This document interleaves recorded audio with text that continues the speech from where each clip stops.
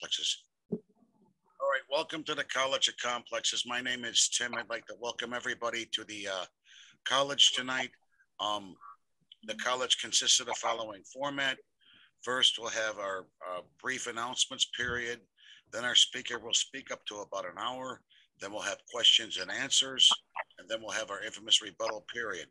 Generally, we will go till about 9 o'clock or so, but since we're on Zoom, it's not a hard deadline. So if we really get into it, we can stick around. After the college is finished, we generally just hang around on the Zoom call until we're all done. But the formal festivities will end about 9-ish or so. Okay, Charlie, if you want to give announcements for upcoming programs and everything else, please go ahead. All right, I want to welcome everyone to meeting number 3,647 of the College of Complexes, the playground for people who think. Okay, I've got 4 quick announcements to begin with. First of all, happy winter solstice to everyone on December 21st. For those of you who don't acknowledge that holiday of rabid consumerism that the capitalists want you to celebrate. Okay, winter solstice on the 21st, longest night of the year. Number 2, we have 2 ways of learning about upcoming programs. We have a Google group, email group, which you are welcome to sign up for. Instructions on our website. And we also have a meetup group. You get 1 or 2 notices per week on the upcoming programs. 3, we're going to take a little break. There'll be no meetings on December 25th and January the 1st. And the next meeting will be January the 8th. Let's see. The next open date, if you'd like to speak, is March 19th. March 19th. And last of all, since the topic tonight is revolutions, you're all invited to look at, during the holiday, our lecture library. And there are many, many programs listed there. Maybe some that you had missed. If you look on July of 2018, you will find an excellent lecture by Charles Paddock on the history of revolutions.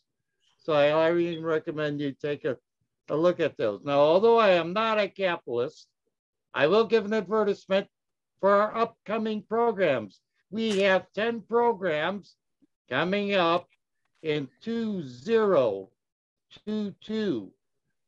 By the way, the anniversary of the college is January the 6th, and I think we're something like 71 years old. So, okay, on January the 8th, a group called America Walks. We'll talk about pedestrian advocacy and life in sustainable communities. On January the 15th, I see the Libertarian Party guy is here. They're going to try to convince us to not like government. So we'll see how well Justin does. January the 15th. On January the 22nd, a new group out of New York, I believe, they are seeking a just society, a society with justice. We're going to find out how they, all their activities and efforts in that regard. On January 29th, the farm workers will be telling us about conditions in the fields. They're going to line up some farm workers in a bilingual program translated from Spanish into English. They'll be telling us about working conditions in the field. On February the 5th, this is a good program. I've seen it once already. We're going to learn all about, from Ken Williams, this is a good program on what's wrong with the Democratic Party. We could go on all night with that topic. No, but February the 5th, how to improve the Democratic Party, if at all possible. February the 12th, hey man, the Green Party is going to be here, and they're telling us they're going to give us how you can get initiatives on the ballot. And then we're going to be circulating a petition to get the polluters all out of Chicago, run them out of town. So don't miss this program. ILGP on February the 12th. February the 19th, we're going to get into foreign affairs with Stanfield Smith. Usually gives us detailed programs of very good significance. This should be a hot one on Venezuela. All kinds of opinions floating around out there. Most of them completely erroneous. Completely erroneous. On March the 5th, I see he's here tonight. You mean you forgot February 26th, Charlie? Oh, okay. I'm sorry. You're right. This is a new program. A historian of technology. He's wrote a book all about people think there's going to be high-tech driving. And we're going to take a look at this. Is it feasible where you just get in your car and kind of take it easy and all that kind of stuff? Electronic guideways and self-driving cars. Good luck with that one. But anyhow, that's on February the 6th. On March the 5th, Dan Weinberg usually does a lot of research. He's worried that we won't have any food or water anymore. So this is an important topic. And we're going to run out of food and water pretty soon, I guess. He says on February the 12th, we're going to take a look at the war on Nicaragua, Los Sandinistas. On the 12th. Anyhow, that's it. Anyhow, take it away, Tim. Thank you very much.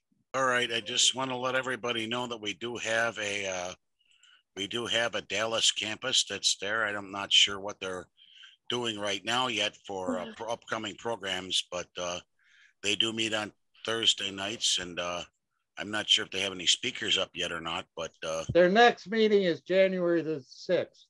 And who are they? And they haven't scheduled anyone yet. Okay, so you're welcome to if you want to get into your college, or also meet on Thursday nights. All right. With that, are there anybody else who has an announcement for the good of the college? If not, we can then have our speaker, Reverend Charlie Earp, to take for the next hour or so and tell us about his things. We just ask again that everybody mute during his presentation.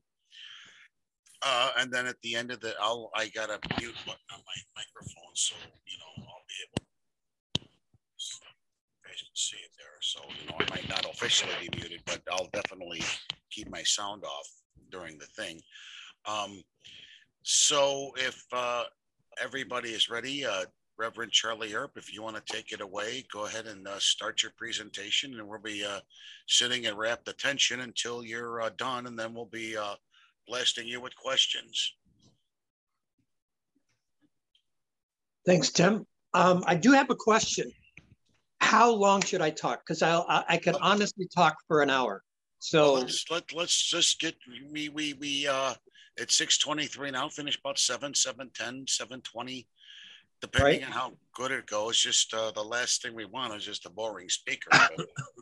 If you got a good rapt attention, we'll hear you and ready to listen. So I'll aim for about 20, 30 minutes, maybe not that much, but we'll see. Well, it's 6:23 now. I mean, we'll have a ton of questions. So if you need the time, take the time. Okay. No, I don't need the time. I have more than I can possibly fit. So I need to know, give myself an idea. And 30 minutes. 25 minutes is fine. Yeah, I'm going to say 30 minutes tops. All right. All right. Okay. Be ready to get blasted during the question and answer period. I understand. I've done this before. Okay. All right. I'm ready to go. And everybody's muted. I'd appreciate, no audio distractions if possible. Okay. My name is Charlie Earp. Yes, I am a reverend. I am an ordained minister. I've been working on ordination for a number of years with the Unitarian Universalist Association, which is the most liberal, most in some definitions left-wing denomination. Some people once said that the Unitarian Universalists are a church where even atheists feel comfortable because there's no imposed belief. And that's generally true, although we do have Unitarian Universalists have a kind of set of expectations. You need to kind of be left of center politically for the most part. And, you know, you can't be too dogmatic in whatever you do believe.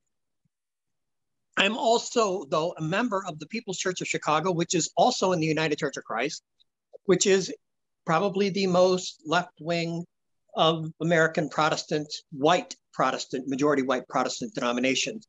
There are, you know, Black churches that are to the left conceivably of most white Christians. So I have a dual identity as a minister in that I am both in the UUA, but I'm also connected to the United Church of Christ. Wait a minute, I'm going to start a timer for myself. Okay, so what I'm talking about tonight, I'm calling this, I called this the Church of the Revolution, which is my name I've given to my social media presence. I'm going to put in, let's see, did I do this already? But I'm going to do it again. I think I already put my link up. Did I? I did not. Okay. I'm going to put up a link in the Zoom chat. So bear with me. I'm going to go off camera for just a moment because I thought I had the link copied, but I don't.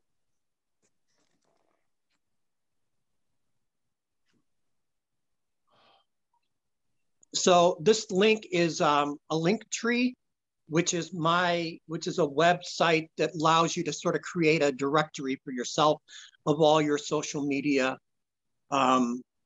forums. And so I'm going to put this in the chat so that anybody who would like to know more about what I do outside of this venue can see it.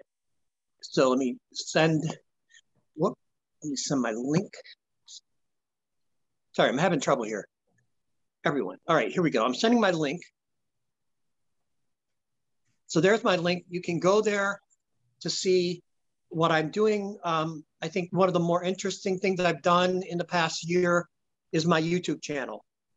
I have a few hours of content up there that I put together starting in January through like March or April. So the YouTube channel is probably the most complete elaboration of my project. So this is my fourth appearance at the College of Complexes. My very first one was in 2012 in December. And the title at that time was Jesus Made Me a Communist. And Tim Bolger reminded me that that's still up on the College of Complexes. Tim Bolger's YouTube channel still has that talk from December of 2012. If you just Google Jesus Made Me a Communist, you'll find it. So how did that happen? Why did I give that story that Jesus made me a communist? I was born into a Pentecostal family. My father was a Pentecostal preacher. So I was raised with all of the beliefs of that particular tradition. You know, the Bible is the word of God. Sinners are going to go to hell forever. Jesus died for our sins, etc. I had all that belief system. And for a good bit of my life until my mid-30s, I would have said I was pretty much a true believer. In 1986, after years of trying to figure out how to be an adult, because I graduated high school in 82, so about 4 years after graduating, I was married. I had my first child. We were living in Dallas, Texas.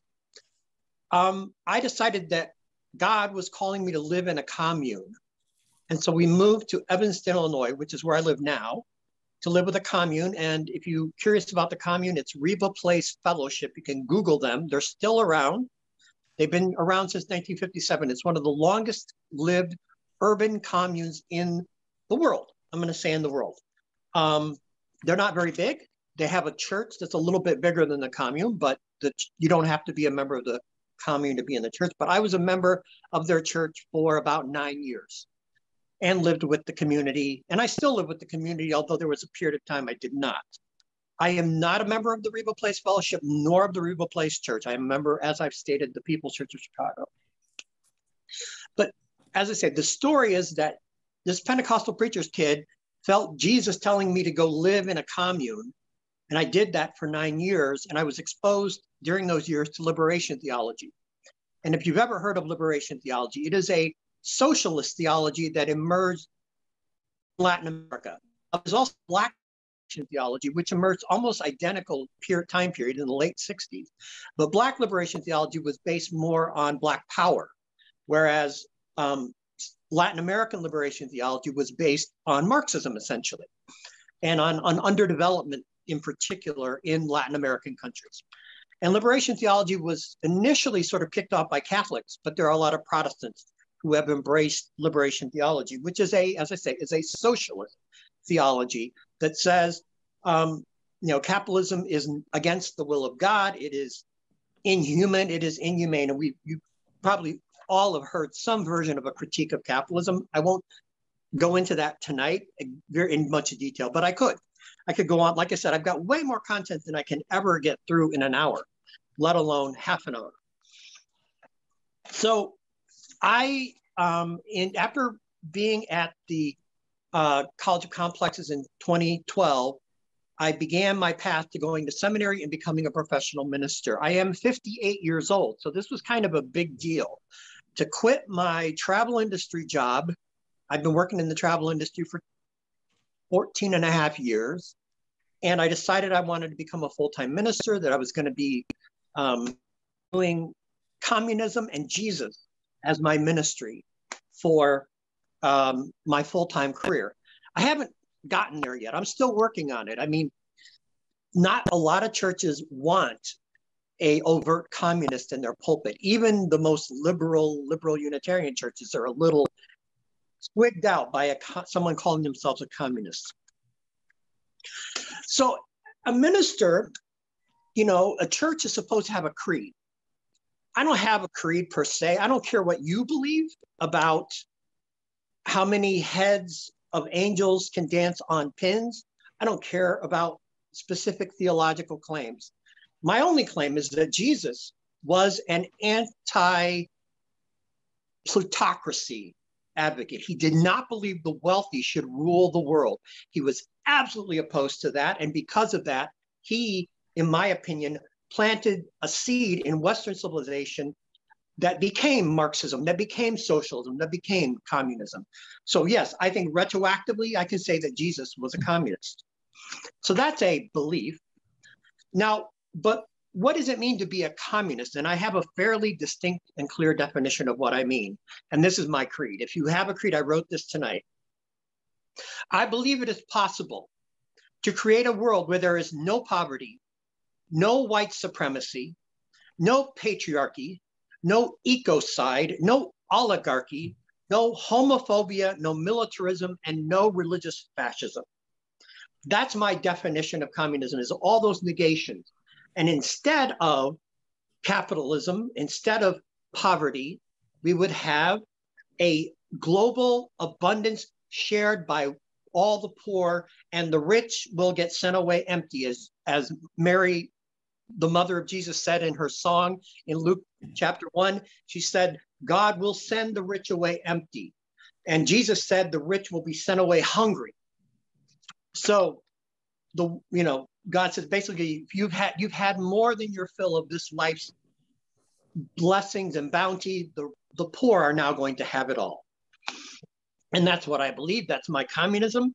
But it includes, again, I'm opposed to white supremacy. I'm opposed to patriarchy. I'm opposed to homophobia. I'm opposed to war, militarism. Now, of course, as a socialist, I have to agree with Eugene Debs. There's only one war I'll ever fight in, and that's a global class war. So bring it on. All right. So what I believe, I call my theology the communism of universal love, because I think that in the 20th century, communism has been propagandized by the capitalist press and the capitalist intelligentsia as a system of imposed violence and a system of control, and the KGB and the secret police and purges and all that. And all those things did happen in communist, supposedly communist-led countries. It doesn't mean that everybody who was a communist approved of such tactics. But the countries which became ruled by communist parties, and you know their names, the Soviet Union, China, the Eastern European nations, those countries did fight for their lives and they attacked. No, the KGB was a part of the communist ruling class in Russia, the Soviet Union. I was just saying that I'm talking about the tactics that have been used to sort of blacken communism as a terrible system has been things like the KGB, things like the purges, things like mass starvation that occurred. There were famines in China and Mao got blamed for them because famines apparently don't happen anywhere else, right? Only where a communist is in government. We know that's bullshit. There are plenty of famines in Africa going on without communism causing a famine. Famines aren't caused by communism, but that's beside the point. All of that negativity, all of that violence that has been built up as if capitalism is a non-violent system that allows everybody to just compete peacefully, it's bullshit. It isn't true. And yes, I am a preacher who cusses, and I'll probably cuss, and I might even drop an F-bomb if I feel like it. All right. So when I talk about the communism of love, I'm talking about what Jesus said. Jesus said, and I'm going to here go to the Bible. Now, here I'm going to Luke chapter 6, and this is called the Sermon on the Plain. Most people have heard of the Sermon on the Mount in Matthew 5, 6, and 7, but this is Luke's version of that same discourse, but he tells a very different version of his story. Jesus looked at his disciples and said, "Blessings to the poor, for God's kingdom belongs to them. Blessings to the hungry, you will be given a feast. And blessings to those who are mourning and weeping, you will know joy and laughter. Because people will hate you, they will ostracize you because you stand up for the justice of the Son of Man, the Son of God. Rejoice on that day." But then Jesus said, "Damn the rich," or cursed or woe to the rich, because you've already gotten more than enough. "And damned and cursed are the well-fed. You will be deprived and hungry. And damned are those who are mirthful and joyful in this life, because you will be brought to grief and weeping." All right, Jesus said that. I didn't say that. If you have a problem with it, you have a problem with Jesus, and that's fine. Like I said, I'm not here to push a particular understanding of Jesus, except that he was a communist. But what you believe, whether he was a son of God, or you believe he was a prophet, or you believe he was a myth, you can believe he was a myth. I don't care. The story of Jesus, in my mind, has been a spur in the side of radicalism throughout Western history. It has been a spur to the radicals of the Munster Rebellion in Germany. They've been the spur to the radicals of the Diggers in England. They have been a spur to the Hutterites, the Anabaptists who created communes that still exist to this day. They are the largest existing communal network, not communist country. Solidarity in Poland. I'm not going to comment on solidarity in Poland. That is a controversial topic because we know what's going on in Poland, right? Well, I should say there is a right-wing government in Poland right now, and they claim to be carrying out what Solidarity wanted. That's so funny. The right wing likes to, when they're not attacking the left, they're trying to claim credit for the left. whole other debate. I'm not going to spend a lot of time on that. Okay, looks like I've got about 17 minutes. Let me look at my notes because I had, like I said, I have a lot of content. So what I'm doing now, I am trying to get hired by a church, but it's a really terrible time because of the pandemic to try to work for a church. I worked for a church for about 10 months in 2020 and 2021, but it was all on Zoom. It was all, I didn't get to meet these people in person. And, you know, they felt like I wasn't quite what they were looking for, and that's fine. Because I realize I'm not your average preacher, whether you You know, I don't want to be. I want to be a communist. Now, the question that I want to answer is why start a church for communism? Why not start another communist party?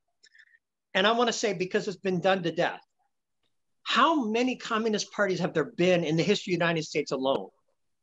There's just been so many little fractions, and you know, the Trotskyists and the Maoists and the Hojaists and the. I tried. I was a member of the Socialist Party for like 7 or 8 years, and I just found that party building is a lot of work. There you go. 12 billion jillion parties in 1968 alone. That's right. There was. I'm not building a communist party. Somebody will do that. Someday there will have to be, if we're going to have a global communist revolution, there will have to be an international coalition of communist parties to win that global revolution. It's not my job. I'm not an activist, actually. I am a religious fanatic, if you haven't figured that out already. And I know religion. I have been professionally trained to be a minister and a pastor to people. And so I want to do that, but make the theology of the communism of love the center.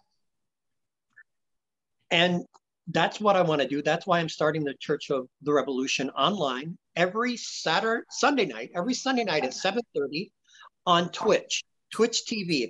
If you know what Twitch is, this is a new streaming platform. Started out, it was just live streaming. Then it became a gaming live streaming. People would go on and play these video games for hours with audiences watching them play these games, and that was Twitch. But then Twitch opened it up and said, we could also do other kinds of live streaming. So now it's the current popular live streaming app, and that's the one I've chosen to base the Church of the Revolution live on Sunday nights at 7:30. And I started that on November 28th. And I meet every Sunday night for about an hour, well, about 30 minutes to 90 minutes. It really depends on the audience. If I have a big audience one night, I could be there till 9, and I could even stay later if the audience wants to keep talking, they want to keep engaging with me. But I'm just doing this and hoping that people will find that my message is appealing to them. And again, I'm not trying to get you, well, I believe that we have a problem, and I stated it in my confession. I believe we have a world with too much poverty. In fact, I want a world with no poverty. We have too much white supremacy. I want fully multiracial, intercommunal, cooperation globally, worldwide. I don't want men running the world. I would rather women run the world. And of course, women and men running the world together. But you gotta have a revolution first. That means overthrow all the men who are in charge and put women in charge. I don't want ecocide. We have a climate catastrophe. I mean, who was paying attention to all the tornadoes that swept through Kentucky and Arkansas and just killing hundreds of people?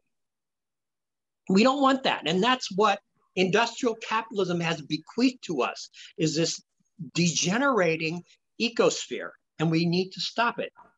We also have an oligarchy. I mean, in the United States, the president barely wins a majority. In fact, often loses by a majority, and yet is in because of the Electoral College, which is set up to create an oligarchy.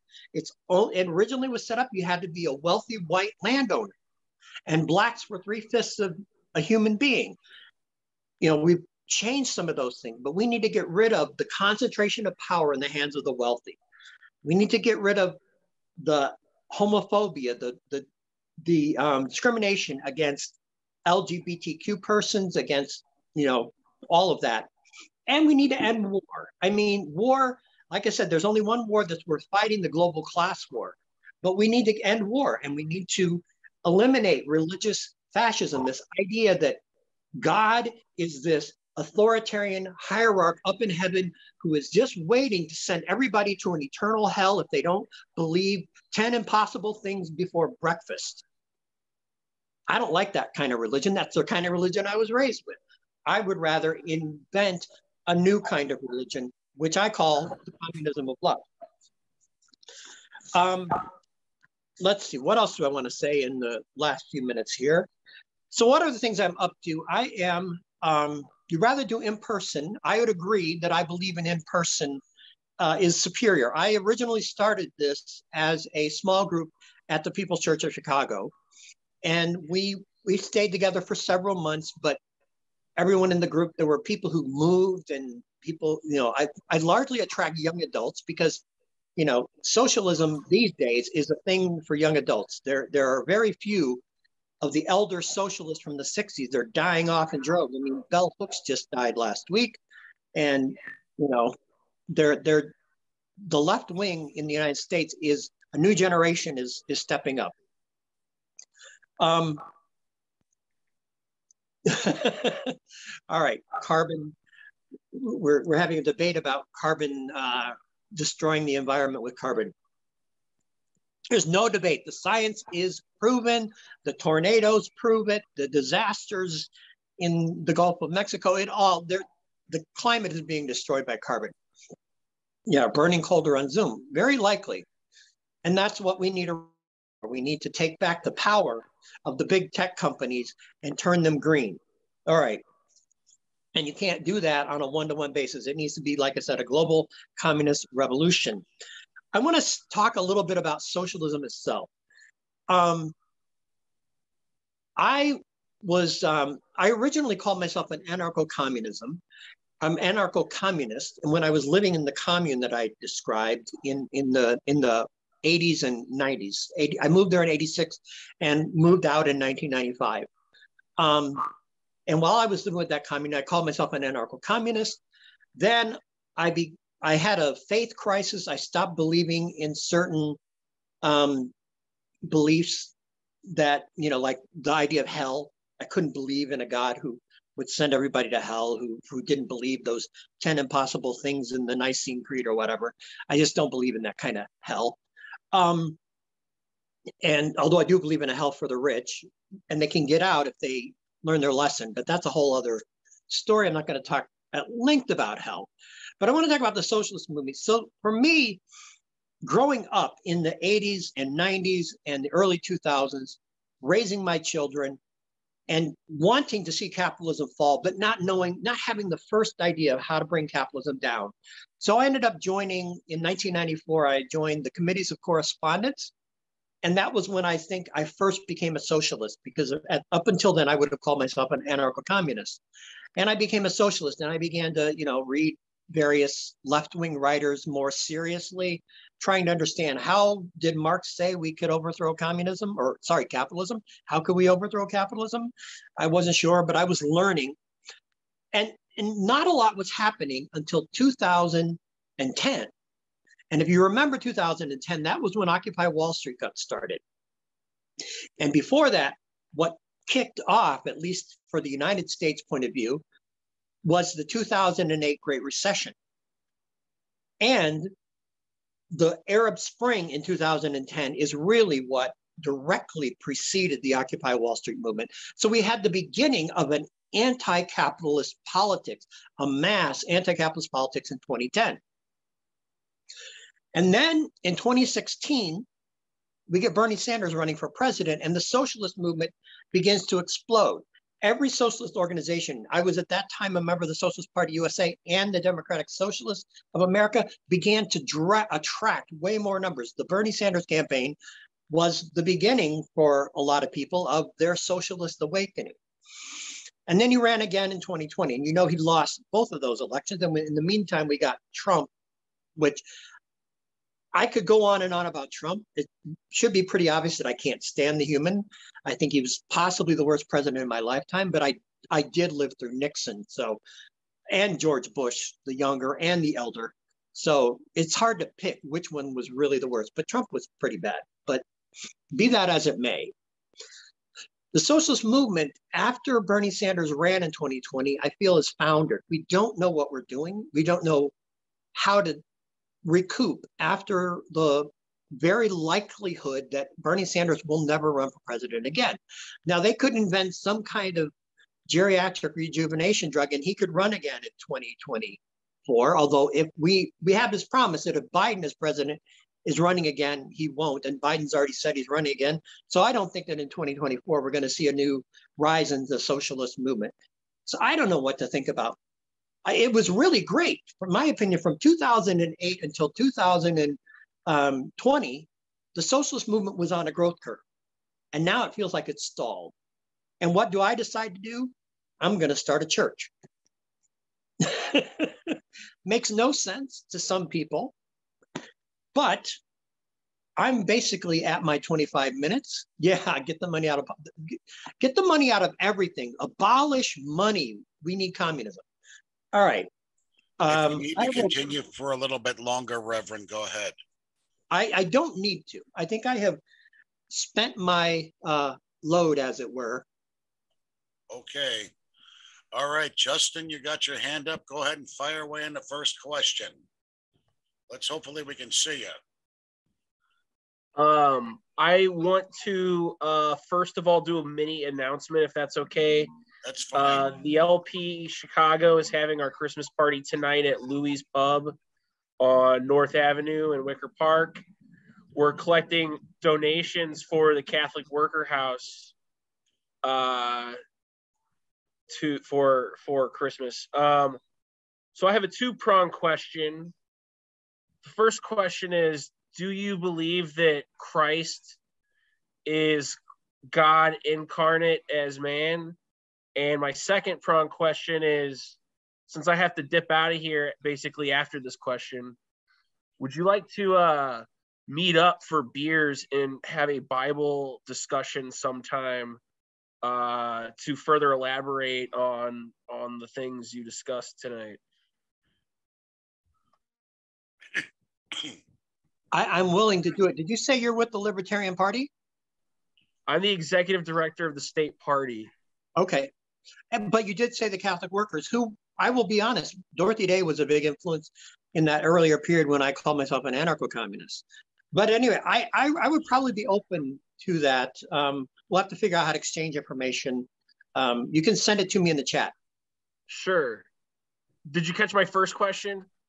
Am I answering questions or am I waiting till they're all out? No, you're right. Answering questions as they proceed. This is question and answer. I forget. The rebuttal is later. Right, the rebuttal's later. It's been a while. Like I said, the last time I did this was 2016. Was Jesus God? This is a thing I think about, because what is God? Who is God? What do we mean by God? Usually, and you're gonna get me on a tangent here. Usually God is an invisible mind that is, infinite galactic, multigalactic sized mind, right? That's God. And I'm like, every mind that I know is encased in a skull and needs physical neurons to make it run. So I guess I don't know that I believe in an infinite, invisible mind. But this universe has brought into being amazing humans and amazing animals and amazing Earth. And, we're discovering new planets around stars every day. This universe is divine. I'm a pantheist. The universe is my God. And so in a certain sense, I would say Jesus speaking in his time for the poor, for the oppressed, in his time, he was the voice of the universe, reaching out to humanity and saying, we can do better. So literally, in the way the Orthodox Creed, the Nicene Creed, the Chalcedonian Creed, I like those documents. I actually read them. I was a very committed Trinitarian Pentecostal for a long time. But I now think of more of that as metaphor and symbol. What Jesus was doing was saying, the universe itself is generous. Look at how it feeds the birds of the air. Look at how it clothes the grass of the field so that they become lilies. The universe is taking care of its children. Why aren't we taking care of humans? Anyway, that's my answer is, if you believe Jesus was God, great. Do you also believe he was a communist? Then maybe you don't understand who Jesus said himself, who he said he was. Okay, Bob Matter, then Margaret Gillette, then Jan Lee. So Bob, go ahead and ask your question. Okay, Charlie, what is your fair share of what someone else has worked for? So I believe in abolishing money. I believe in organizing production through workers' councils, through a workers' state that sets the productive capacity and says, we have this much productive capacity, here's what we produce. We need to produce enough food, enough housing, enough transportation, enough clothing, enough medicine and healthcare for everyone. And once we meet the basics, then we can work on the luxuries and extras. So until we get a global communist revolution, I don't own anybody else's fair share. But I will say this, every dollar that Jeff Bezos owns, he owns because he stole it from the people he employs. I mean, he forced, or at least his managers, forced people to work during the tornado, and hundreds of them were killed. So don't make me feel sorry for the rich man. Oh, the capitalists and the communists are coming after my money. It's not your money. It's the working class's money. And it's owned collectively by the working class. And we are not stealing Jeff Bezos' wealth from him. We are stealing it back for ourselves.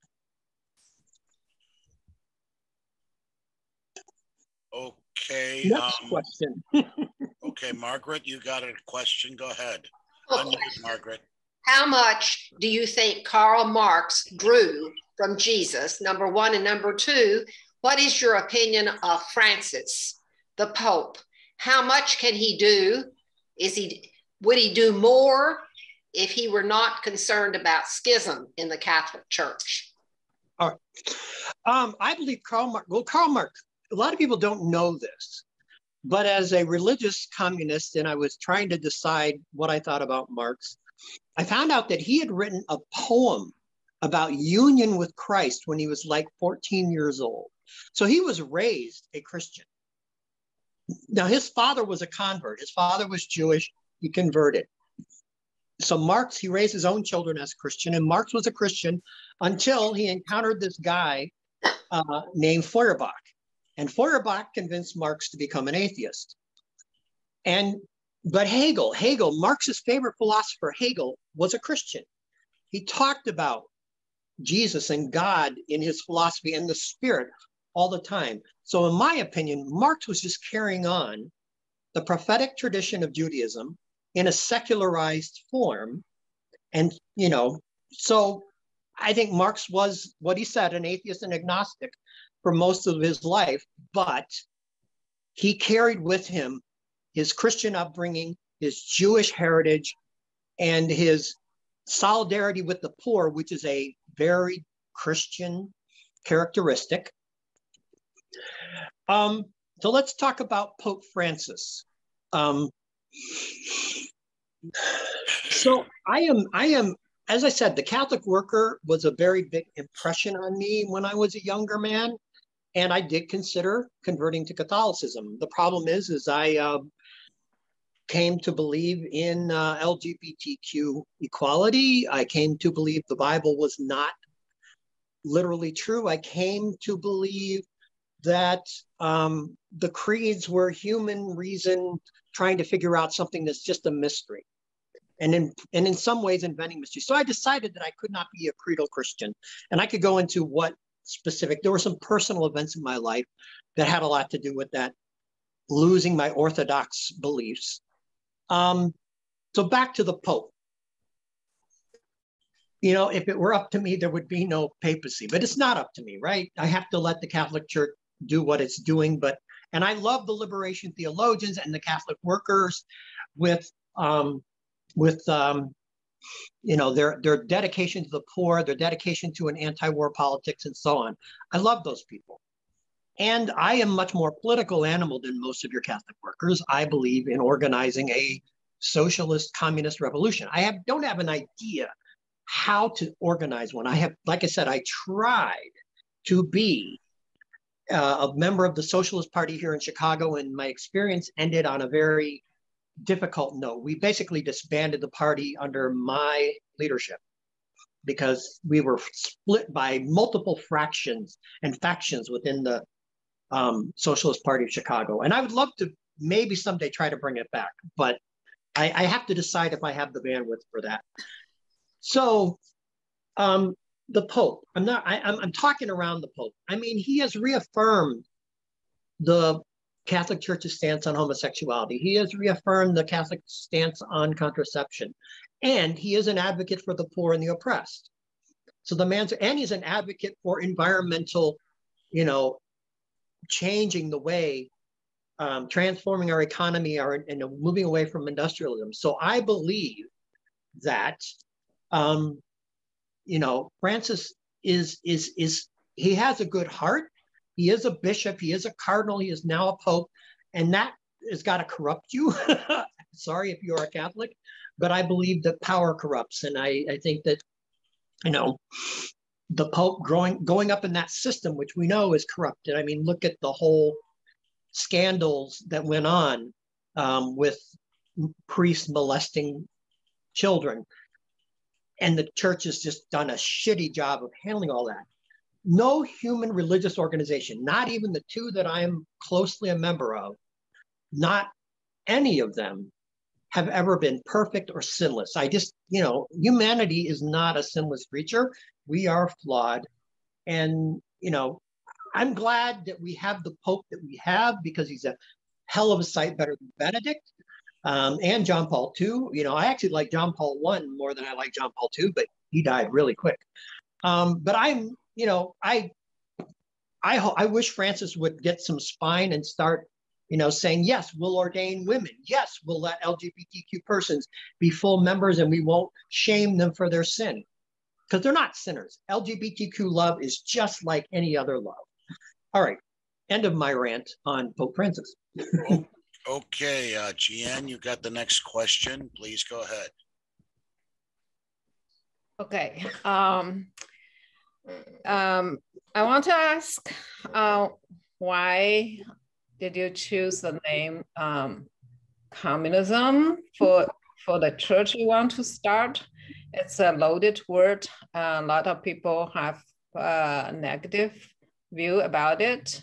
What's your distinction between socialism and communism? What's the rationale for you to choose the name communism instead of like you said, People's Church, or something like Universal Compassion, which might be more descriptive than a loaded word to describe church, and may not be the kind of the name that will give you more attraction to the church you want to build. Okay. So as I said, I originally would have said I don't have a politics when I was like 18 or 17. In fact, if anything, I was probably slightly conservative when I was 17. I actually thought Ronald Reagan was a good idea. I learned pretty quickly he was a terrible idea, but that's the ancient history. By the time I was 18 or 19, I hated Ronald Reagan. And that was when I began to move to the left. And I initially, just said, I am a radical. I don't know what that means. I went and lived with a commune. I was against war. I was against poverty. And I lived with a commune. And so, and it was living communal. And it was while I was living communal, I was exposed to liberation theology. And there was a book called Communism in the Bible.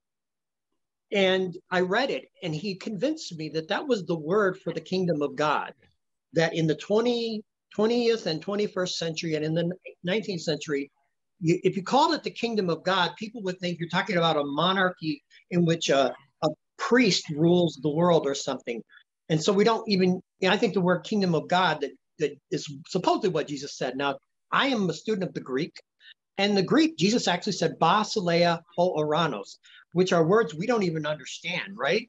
Basileia, basilica. If you know the word basilica, which is a word for a cathedral, basileia is a very similar word. And then Oranos is like Uranus, the god of the sky.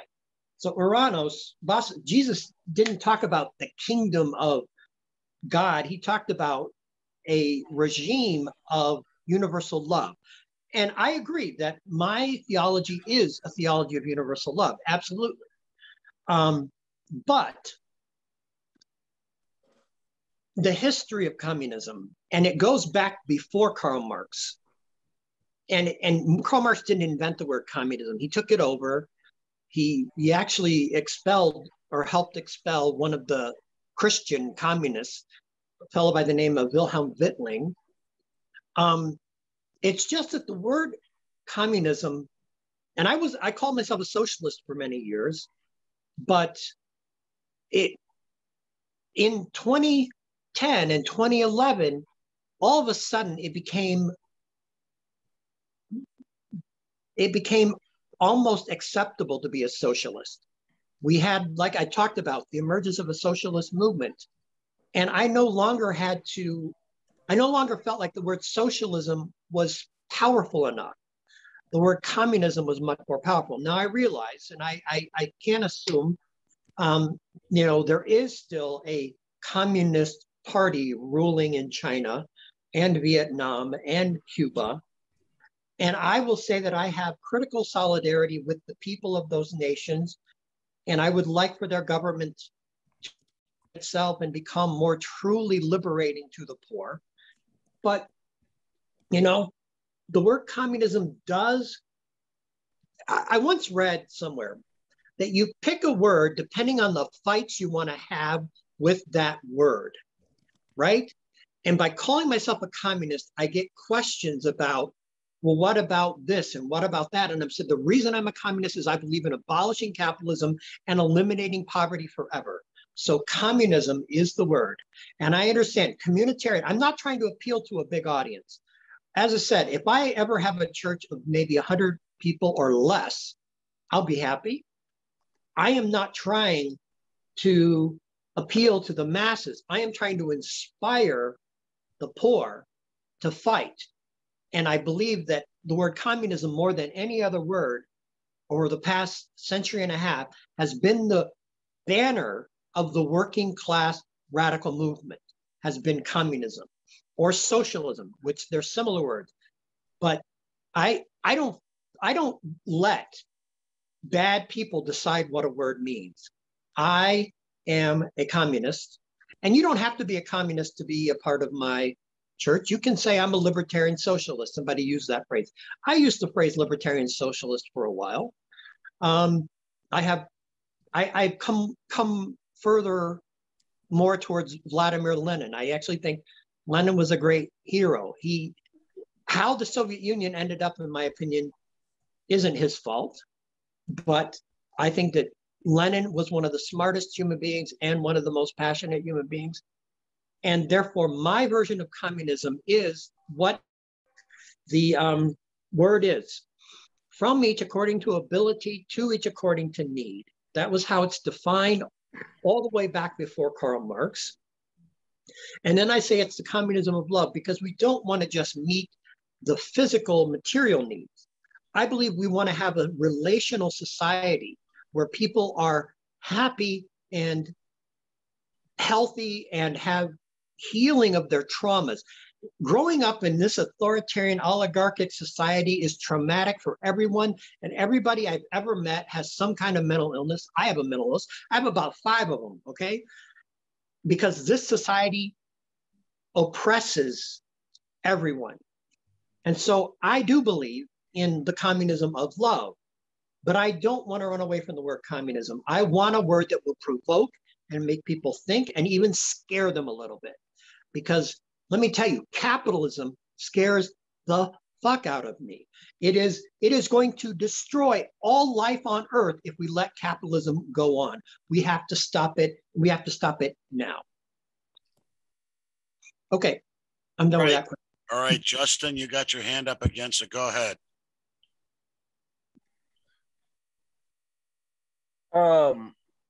How do you define capitalism? The way Marx did in Capital Volume 1, Chapter 1. Capitalism is a vast array of commodities that are produced by the workers, and the commodities come to have a power and a life of their own over the workers. So if you read it, it is a system of production. It is a system in which the wealthy own the means of production, and they hire laborers to produce commodities that are then sold. Now, the commodities can be not physical, like, not CDs, but digital downloads. I mean, there are commodities that don't look I can do hand. But at this point, Ileana, I'll let you go next. Capitalism is simply a system of profiting from the sale of commodities based on wage labor in a industrial production system of some kind.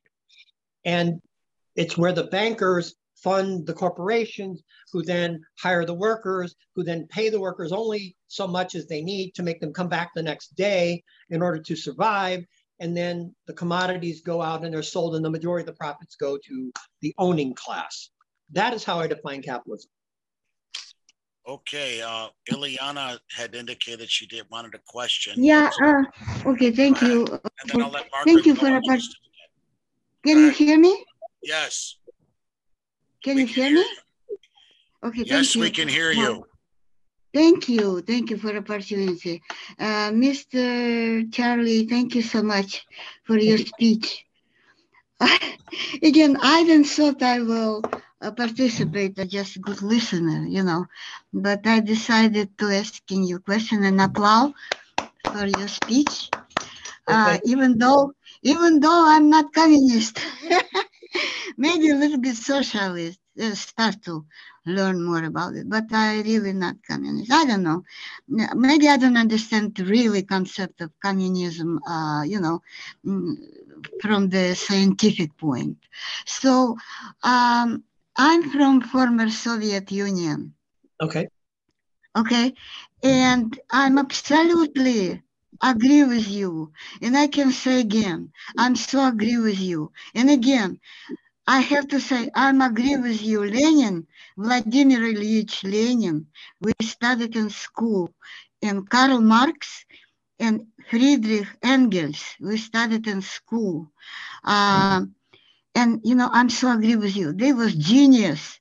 And they were smartest people, like at least, Vladimir Lenin and Karl Marx. I like them, prospect about studying capitalism, communism, and absolutely, it's very, very cool. And actually, Lenin teach us, what we learned from his impression.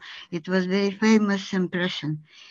Okay, people in this planet Earth, let's study it, and let's learn. That's what his,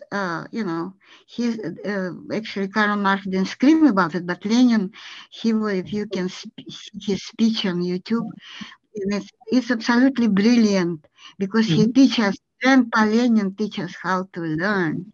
Right. Thank you, Mr. Charles. Thank you so much. Thank you. Is there a specific question you have for me? Question? No, just I don't want to do rebuttal because I can't understand. But just question is actually no questions. Just thank you so much for your presentation. Thank you so much. Okay, Ilana, let's go. Margaret, you got your hand up. Then we'll go with Justin again.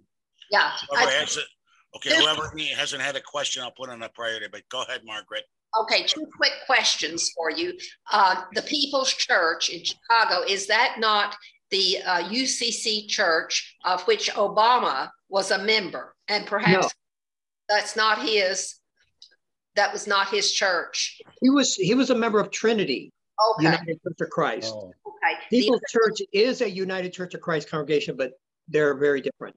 Okay, the other question I've got, there's a book, an excellent book in my opinion, perhaps you've heard of it, Saving Jesus from the Church, written by UCC minister in Oklahoma, and his thesis is basically, you don't have to believe the unbelievable to follow Jesus. Are you familiar with that book?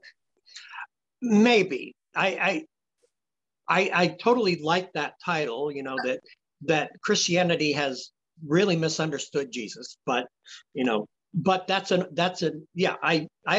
don't know anything specifically about that book. Okay, I just was curious. Sure. Who is next? All right, Justin, you got your hand up again, so go ahead. And if anybody else has a question, let's get your hands up or just let me know. How would you Justin, reconcile, say,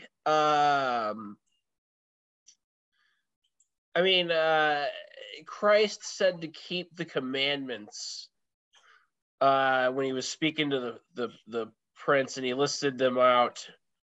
One of them was do not steal. And I'm curious, even, how you could reconcile that with, say, seizing the means or wealth redistribution or anything like that. So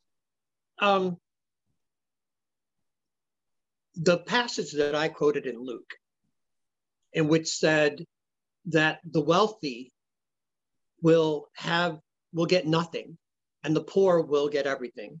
The hungry will get a feast, and the gluttonous, the overfed rich class will be sent away empty and starving and miserable. Jesus was not a voluntaristic Messiah. He was saying that a divine accounting is going to happen in human history. Now, it hasn't happened yet, but I would say that various events in human history were moments of accounting, when the poor rose up against the wealthy. Because early Christianity, you'll find this in a lot of the patristic fathers, particularly John Chrysostom, some of the others, will say that, and Jesus even said this, if you have two coats, give one away. If you have, enough food for yourself, share with your neighbor. And the implication is that having too much is stealing in and of itself. That if you have more wealth than your neighbors, you probably got it by defrauding someone in the process. And as a socialist, I believe that the wages that I make from my current employer, I do have a couple of jobs. One of them I can tell you about, I'm an Uber driver. The restaurant and the Uber makes more money than I do off of the work that I do. And I believe that that is because of the owning of the means of production. They're able to extract value from my labor that rightfully I would need to survive. And every week, every 2 weeks, my paycheck is gone. My wife's paycheck is gone because it's expensive as hell to live in the city of Chicago, and I have to have a car for my job, and I'm always repairing my car and putting gas. It's expensive to live. And Jesus basically is clear. He does not think poverty is a sacred, divine thing. He came to abolish poverty and abolish it on behalf of the poor. So when you take this commandment, do not steal, Jesus, what did he say in the next, interchange with this wealthy young person? He said, sell everything you have, give it to the poor, and then follow me, join my movement. Jesus believed that God and the people, when sometimes when a biblical passage says God, it's saying really the people of God will seize and bring about justice. And that's what I believe, is that the working poor of the earth are going to seize the wealth because it actually belonged to them in the first place. Can In a I sense, speak? they're unstealing it. Okay, Raj, I'm gonna let Charlie go, then I'm gonna let you go because Charlie had his hand up. He's also a first questioner, and then we'll get to you. Then we'll go to Janice. Then we'll go back to Justin. Okay, Reverend Earp, after the revolution comes, has any thought been given to what do we do with individuals like Bob Matter or Tim Bulger, who have been brainwashed completely into believing that they should work to make the 1% wealthier than they already are? Do you think maybe we should give them jobs in warehouses or something like that for maybe 10 years or so? I don't have the power to make a decision about that, but I do believe that the failure of capitalism is looming. I think the failure is ecological, the failure is political, the failure is economic, the declining rate of profit over the total history of capitalism should terrify the business class. They know that there's a time bomb ticking at the heart of their economic system that is going to make it impossible to continue. And the question is what do we replace it with? Capitalism has no future. And so people who, want to defend capitalism, I'm like, you're defending a dead system. It's going to die. No matter, you can believe that capitalism is the most wonderful, rational economic system. It depends on frictionless free trade, which is bullshit. But anyway, you can believe whatever you want to believe, but capitalism is going to go belly up, I believe, in the next decade or two at most. And then we'll have to decide what to do. Okay, I think I said Raj. Raj. Okay, Raj, please go ahead. Charlie, I have what you are talking about. I think if you take out the religion as a kind of a human thing, then rather than Jesus thing or anything else, China has accomplished what you are talking about. They have taken a communist thing, and they have taken a capitalist, the youth capitalist, and make several hundred million from China, very poor, to a comfortable middle class. And so that is what you are trying to do, basically. Their poor people have better living condition and a better future. And China has accomplished that. So what do you think about China? So China is an interesting case. And I am not a China expert. I do read various analyses of what's going on. You know that they recently punished some of their capital because there's been an economic crisis. The Everance, is that right? Everance has had an economic crisis, which is one of their wealthiest companies, had a lot of foreign investment in it, and now it's hemorrhaging money. And the Chinese government cracked down, unlike Wall Street, right? When Wall Street went belly up in 2008, the government gave them new money to, and in China said, hell no, we're putting these people away. I'm glad they did that. Now, do I think China is actually bringing the world closer to communism?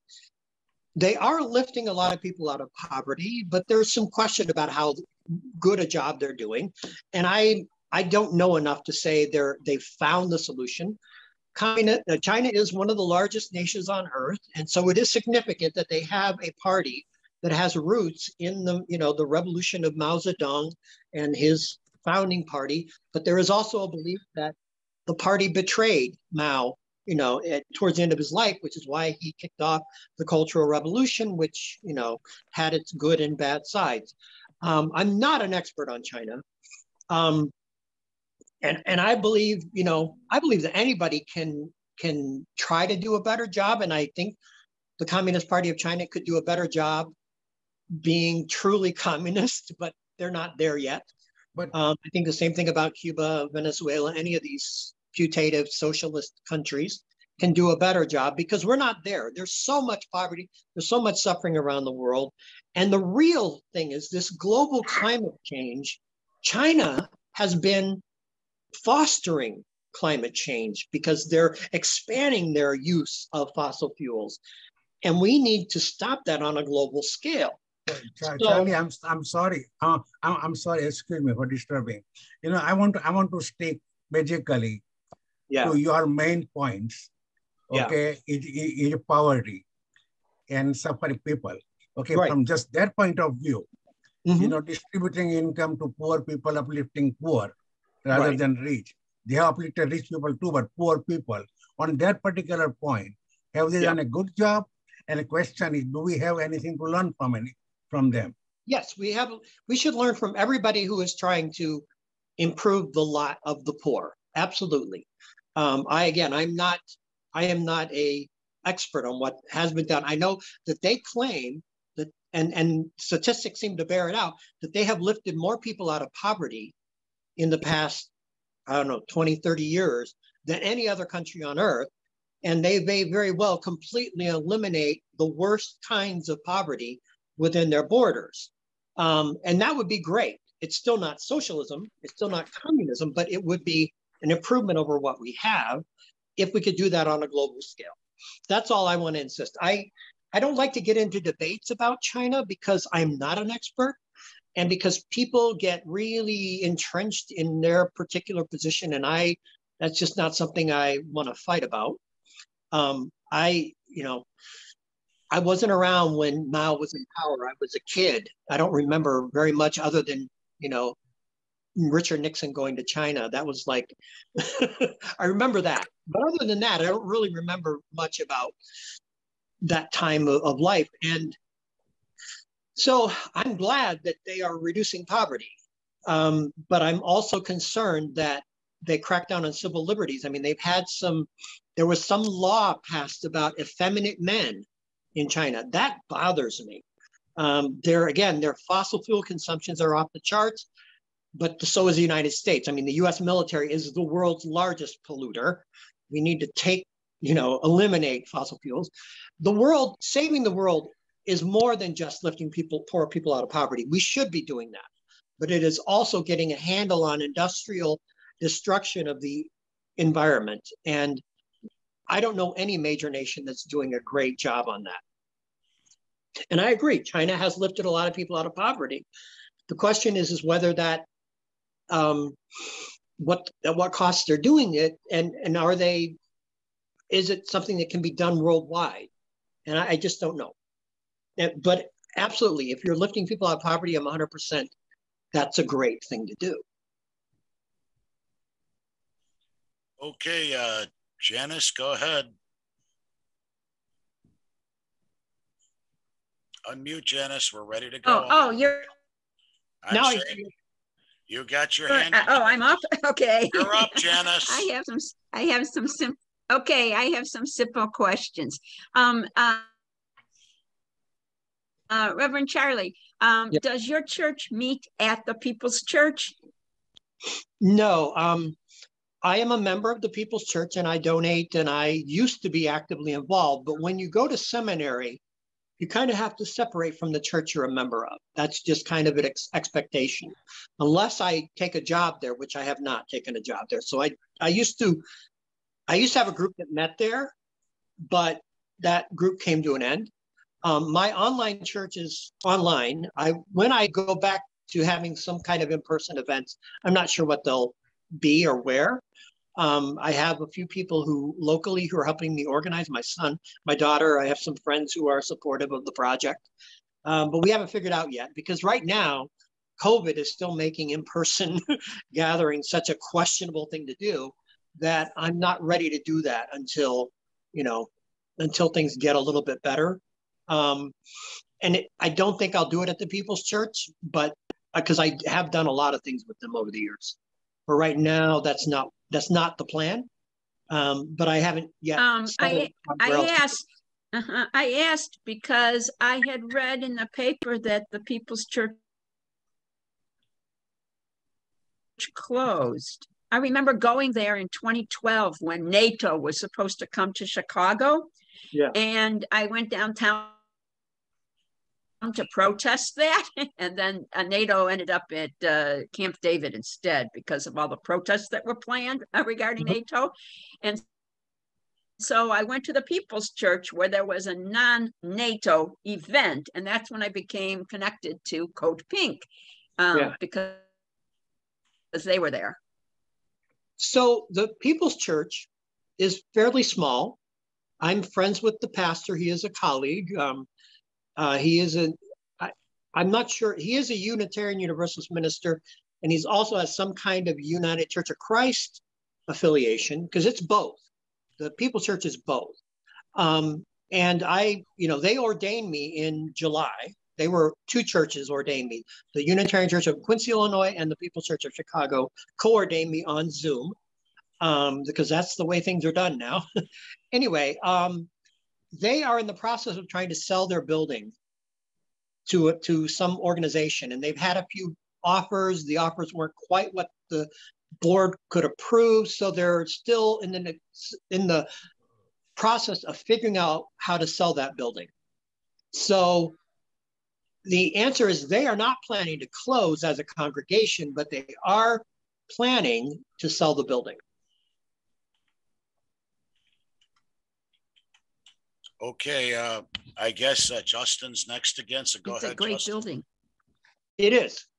I love it. I wish there was a way to keep it. Okay, we'll have Justin and then Jeanne. Go ahead, guys. Justin, if you're So up. your definition of capitalism, or which is Marx, is definitely different from, say, how like me or Tim or maybe Ken would define capitalism. Do you think that there's, and I'm sure if we got down to it, we'd find a lot of the same symptoms of things wrong with society, and definitely want to improve things. Do you think that some of this semantic sort of stuff gets in the way of unity? People can come together all over the place and work for real unity and positive change. Yeah, I'm not working for unity. I'm working for class war. And I know that sounds pretty bad because in the US, we don't like class war. But the reason we don't like class war in the US is because it scares the capitalist class. I am for the victory of the working class, the poor, and the oppressed against those who are oppressing them with their wealth and their political power and their military might. And I want those things, the capitalist wealth producing system, however you define it, to be torn apart and replaced with a system that lifts everybody out of poverty and throws a few people into poverty, like Elon Musk and the wealthiest capitalists. They need to experience poverty to figure out why they should never have made their workers so poor. Will libertarians be put against the wall? I am not a violent person. I don't own a gun. I don't plan to own a gun.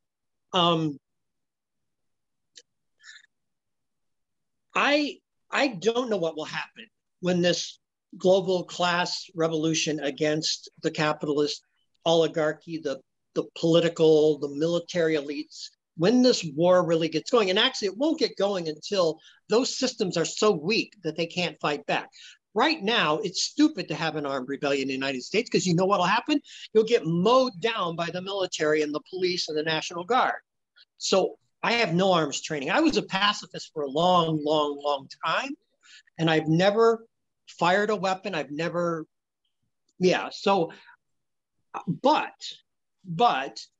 you know, I personally believe that the Civil War was a good thing. And I personally believe that destroying the fascists in World War II was a good thing. And, you know, so I'm not anti-war. I was for a very long time, but I have since come around to saying that in special, very rare cases, war is necessary. And I believe, you know, for example, the war in which the Bolsheviks overthrew the provisional government, which had overthrown the Tsar, that was a necessary military conflict.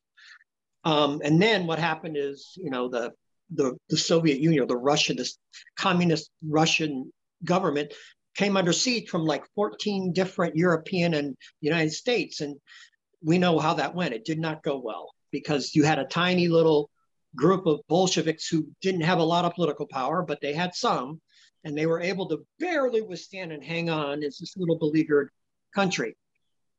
Should we put libertarians, execute them in mass? I don't think so. I will say I don't think so. But again, that will not be a decision that will probably be made in my lifetime. Because for me, the global anti-capitalist revolution is really only possible when capitalism reaches a critical crisis, and it's coming. Like I said, capitalism is on its deathbed. It will, the economic system, the banking system, it will all collapse because there's no longer going to be a profit in exploiting human beings. And when that happens, only then can the poor and the oppressed rise up, unite themselves, and create something different. I don't think mass executions are necessary, but some military fighting will be necessary to seize control of the situation. And I'm not a military strategist. I can't outline how it should work. Jeanne, you had your hand up. Go ahead and go next. Okay. Just a follow-up question about the inequality is widening, and when you have a large number of poor people, it's likely to generate social unrest. And your vision of equality for all, you have mentioned about how to achieve it. I think it's very vague. So the question is, do you think a revolution or evolution is preferable in achieving the equity between haves and have-nots? Or if you have way, what's your preferred way of achieving the equity among all the people? Right. So I use the term revolution, but I also know, because I've studied revolutions. I studied the Bolshevik Revolution. I've studied the revolution in China. And I know that just because you seize power, it doesn't mean the next day everything turns out all rosy, right? You still have a lot of work to do.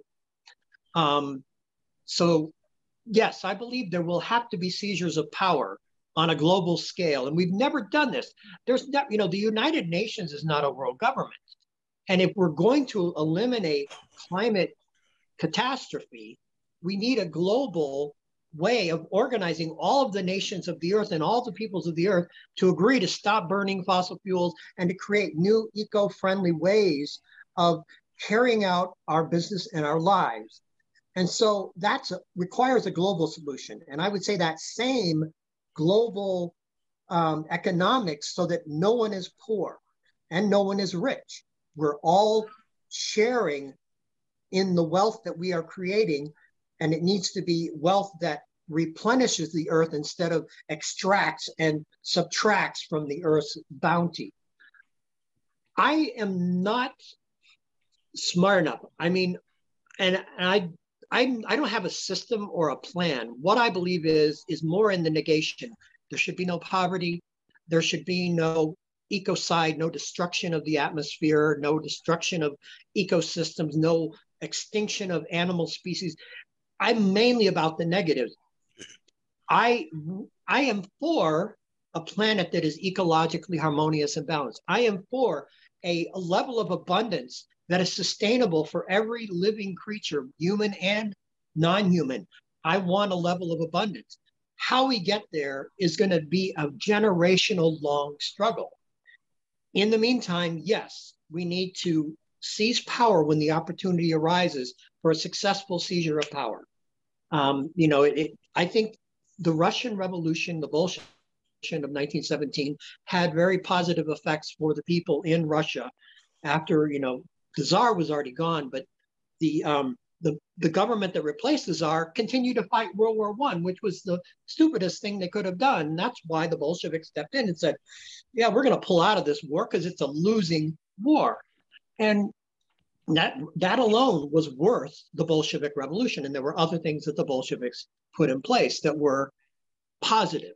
But again, overnight, you're not going to undo all the damage that has been going on for the centuries that Western industrial capitalism has been built up over the past 3 centuries or so.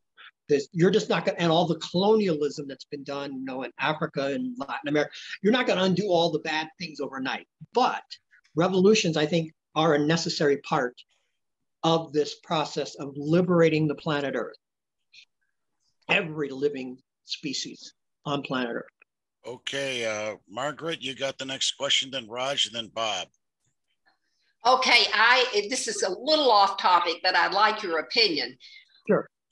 regarding the immediate future of the United States, Mhm. all of these attempts to suppress the vote, Right. our rights, et cetera, what do you foresee rather immediately, say in the next 2 to 8 years for the United States? I wish I could say I was optimistic. Now, I think Bernie Sanders was too conservative. And that was, if you go back to, I appeared at the College of Complexes in 2016 and made that case, that he was essentially too conservative. But in my opinion, he had inspired a younger generation of activists to begin opening these questions of what is a socialism, what is possible in the United States. And so I believe it's the younger generation, not oldsters like Bernie or me. So what's going to happen in the next 2 years? I think Biden is probably going to run again. I think in the midterms, the Republican right is going to fight to try to nail down and intensify their offensive, because right now the ruling class hates the masses of American people, and Donald Trump was only the public face of that seething hatred, and I don't see it ending in 2 years in the midterm elections. You might see the Democrats get a majority, but I think the odds are they won't. And then in 2024, I think Biden already said he's running again. I think there's a good chance he could lose. And he might lose to Trump because nobody's been able to make an illegal charge stick against Trump, even though he's done millions of illegal things. Nobody can seem to put the guy in jail, so he's going to get a chance to run again. I don't know if he will. Maybe there'll be some other Republican run. And some of those Republicans are worse than Trump. Some of the guys that Trump beat in 2016 were worse than him. He just was a loudmouth, was popular. Okay. I'm not optimistic for the next couple of years. And I also believe that we're going to start seeing, the tornadoes that happened this month are terrifying. The wildfires that continue to happen is terrifying. The oceans and the die-offs and the toxic stuff that's in the oceans, and of course, the poor. People are dying of COVID when they shouldn't die of COVID. People are dying of curable diseases because they have no, it's my microphone? Tim? Yes. I'm going to get closer to I'm doing this on my phone. So it's all along it's been hard to hear me? No, it's been just recently. It's just recent that you kind of went from a deep sound to tinny sound just in the last 2 minutes. He's coming along. All right. Reverend Charlie Earp is going to probably be joining us in a minute. Is the Bluetooth phone, did it die? It's Melissa asked us. Okay, can you hear me now? Did that improve anything? Yes, it does. It's improvement a little bit. Okay, I turned off No, Mike, it's not on your end. I turned off the Wi-Fi. I was on Wi-Fi on my smartphone. I turned off the Wi-Fi, and now I'm only relying on T-Mobile, which sometimes is better than my Wi-Fi because I have AT&T for Wi-Fi. Anyway, sorry still not coming through. I'm not coming through now? It's not coming terribly through, but well. Do you have a way? Okay, just turn your Wi-Fi back on. I think it may be. Do you have power to your phone? Yeah, I have plenty of power to my phone. No, we can hear you now. Okay, we can hear you now. Go ahead and speak again. Okay, and I lost track of where I'm at. We can hear you fine now, Charlie. But your internet connection's bouncing, so we'll have to get you back. It's AT&T for you. He'll be joining us again in a minute. Horrible. I think the empire, the oligarchy is struggling to make the world. I don't know. I'm not optimistic. Like I said, if I was more skilled at organizing, I'd start a political party, but I'm not. I'm a preacher. I'm a preacher's kid.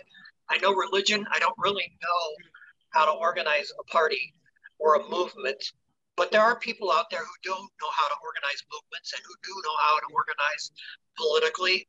I hope they figure out something and we don't have the horrible nightmare that I could see coming. Okay. Raj, you're next. Yes. Charlie, we talk about economics now.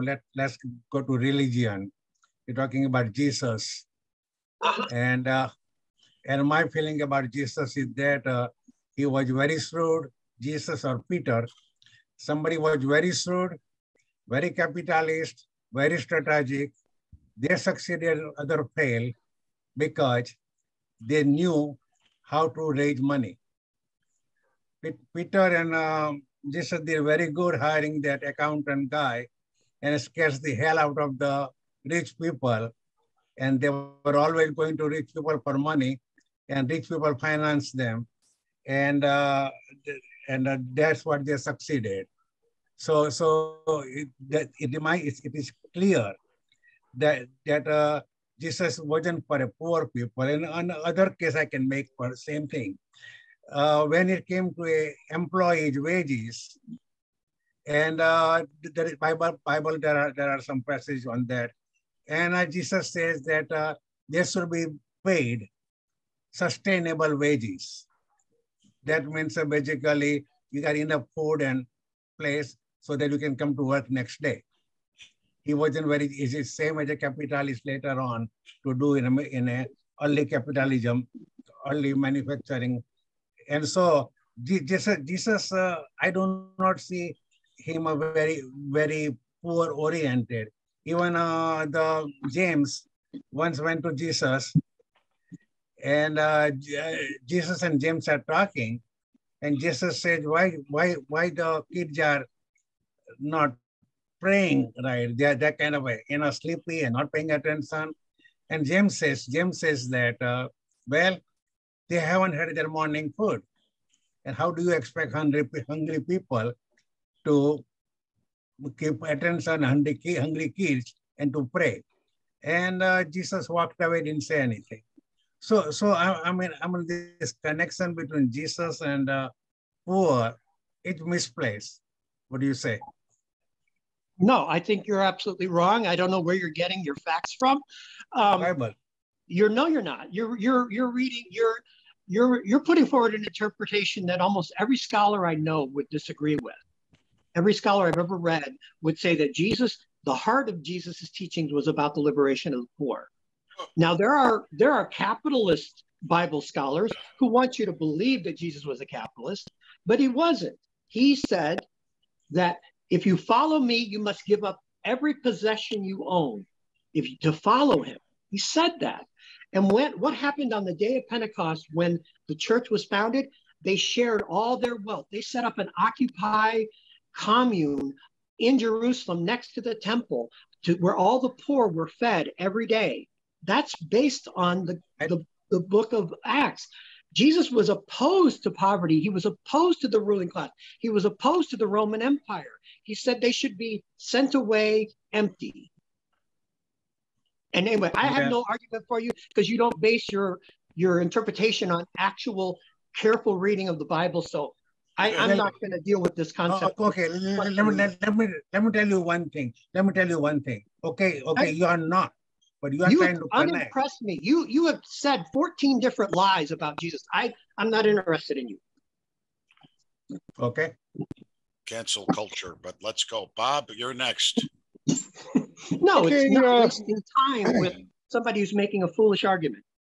Yeah, Charlie, have you noticed the common thread that seems to run through all poor people?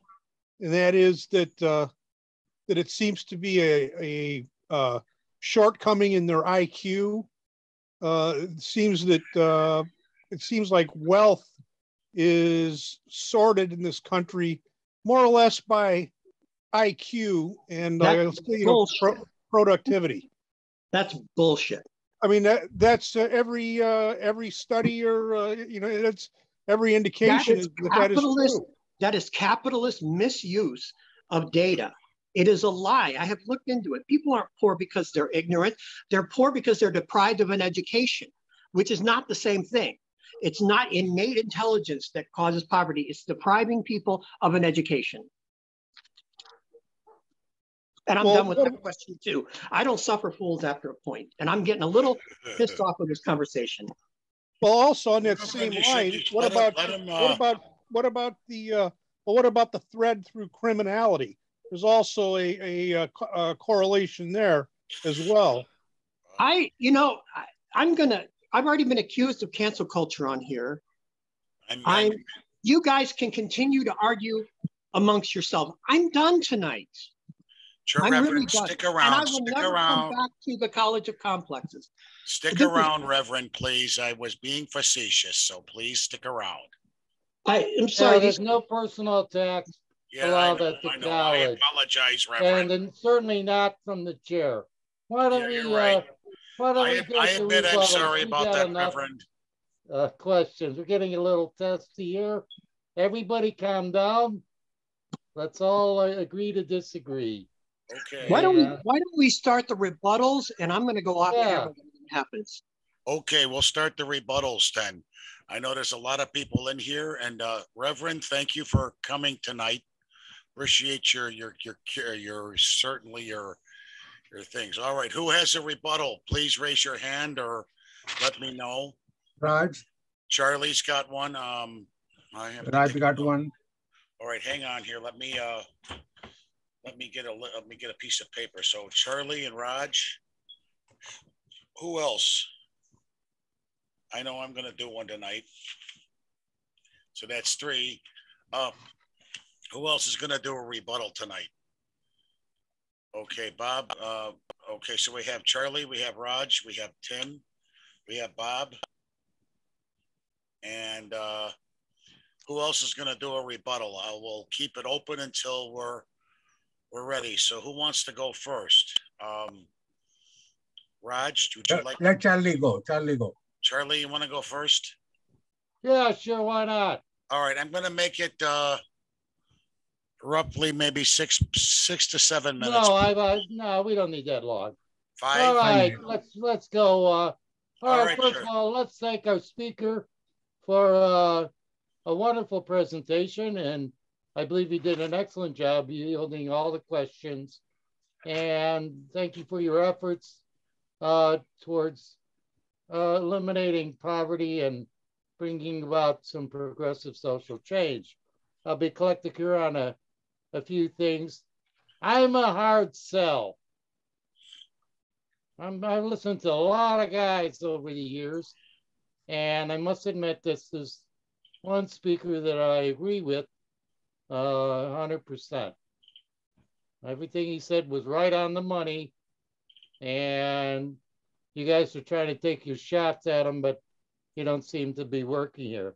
Okay, the next thing is, I live about a block and a half away from the headquarters of the Communist Party of the United States. And over the years, I've been to many, many events at the headquarters. And one thing insight I wanted to give to some of you people is that in the party, and I just was at a Zoom conference call. They have a labor committee, labor organizers committee nationwide call on Thursday. I was just thinking that over all the years that I've been attending events, I even took courses and classes. And the thing is, I've never heard serious discussion of doctrine. Specifically, the depth of Marxism and Lenin and this party and that faction and this. And the other thing is that there's not a great deal of discussion, amazingly enough, of China, Russia, Cuba, and all Korea and all that. They basically are talking about leftist politics, problems confronting our society. And if you've got some notion that the communists sit around and debate endlessly some doctrine, you couldn't be more wrong. It's basically a progressive organization and progressive-minded people. They focus more on the issues as well as it should be. You also mentioned you were in the committees of correspondence. I haven't heard about them for a number of years. I know they've been around, but I attended the founding convention of the committees of correspondence. It was one effort to precipitate change within the United States. And finally, last of all, one thing I have learned, and it's an incontrovertible truth, that labor creates all wealth. Now, unfortunately, we have a system where the 1% do little or no labor and seem to have accrued all the wealth. Now, anybody who finds that acceptable, to me, is in a state of denial. This should not continue. It is inequitable. It is unfair. My friend George is waiting. People work hard, very difficult. People work in the United States more so than, if you want figures, Bob Matter, people in the United States probably work harder than anybody else on earth. And the guy was entirely correct when there should be no poverty whatsoever in the United States anywhere. And there certainly is a lot of it. People are living fragilely, 1 week or one layoff or illness away from total bankruptcy. That should not be the case. There's no economic security whatsoever under the current system. And until it does, I see no value in supporting a system that can't even guarantee minimal economic security. Anyhow, thanks, Charlie. Come again. Okay, I'm going to go next. Okay. Because I have a feeling that all you guys are definitely wrong about the capitalist system. I'm going to talk about the moral superiority of the next time I hear someone dusting off the same old prescriptions that have been tried and tested and found wanting again and again. The first and most basic freedom of capitalism is the freedom to make choices. Capitalism promotes choice. It promotes the ability to people to decide what they want to buy, how much they want to buy, where they want to live, and where they want to lurk, and so on. With statism, choices are limited. The government decides, for example, what kind of light bulb is available, how much toilet paper you can use, and the minimum factory efficiency of an air conditioner, and more. The removal of simple choices reduces freedom. The removal of all choices is slavery. You're just reading to us, man. Some propaganda you're reading to us. And Charlie, guess what? Capitalism also promotes cooperation. And you know why it promotes cooperation? Because there's something called a price. You gotta agree upon a price and you do it. If you get a lot of money for something, you produce it. If you don't get a lot, you won't produce it. The thing is that the price signals are one of the best ways to promote what people want and what they don't want. If you don't like what a corporation's doing, you don't have to patronize it. If you like what they're doing, you can patronize it. The thing is that statism denies cooperation, and all this stuff about how you're going to distribute the food and all this stuff under a central planning system has not simply worked. We've seen it work. We've seen it tried before. The collective farming of the Soviet Union, which caused the biggest famine in a while, and many other things. Now, I'm not saying, and capitalism is much more optimistic. We live in a world of opportunity. We constantly survey the landscape looking for possibilities to gain, to build, or expand, or to create. And I'll tell you, statists, on the other hand, focus on scarcity. They see a world of limited resources, which gives them reason to ration and allocate. And the thing is, capitalism also believes in people. What are you reading to us? Charlie, you know, I'll tell you what.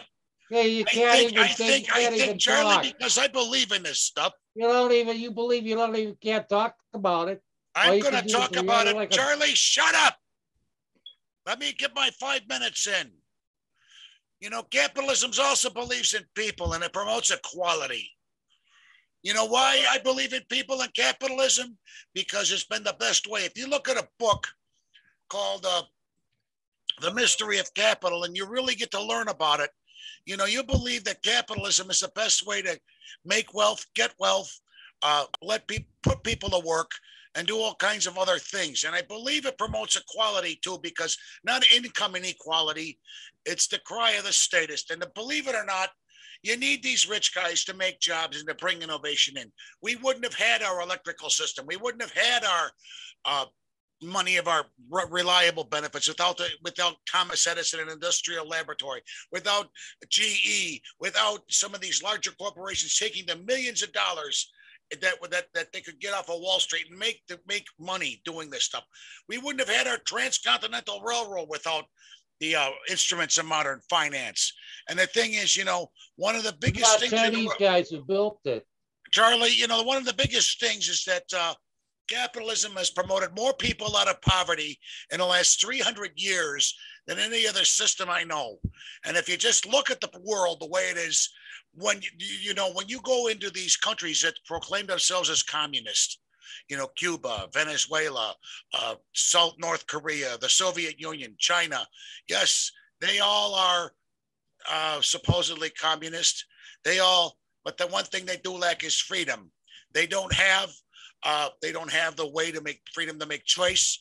They don't have the freedom to do anything else. And the point of the matter is, I believe that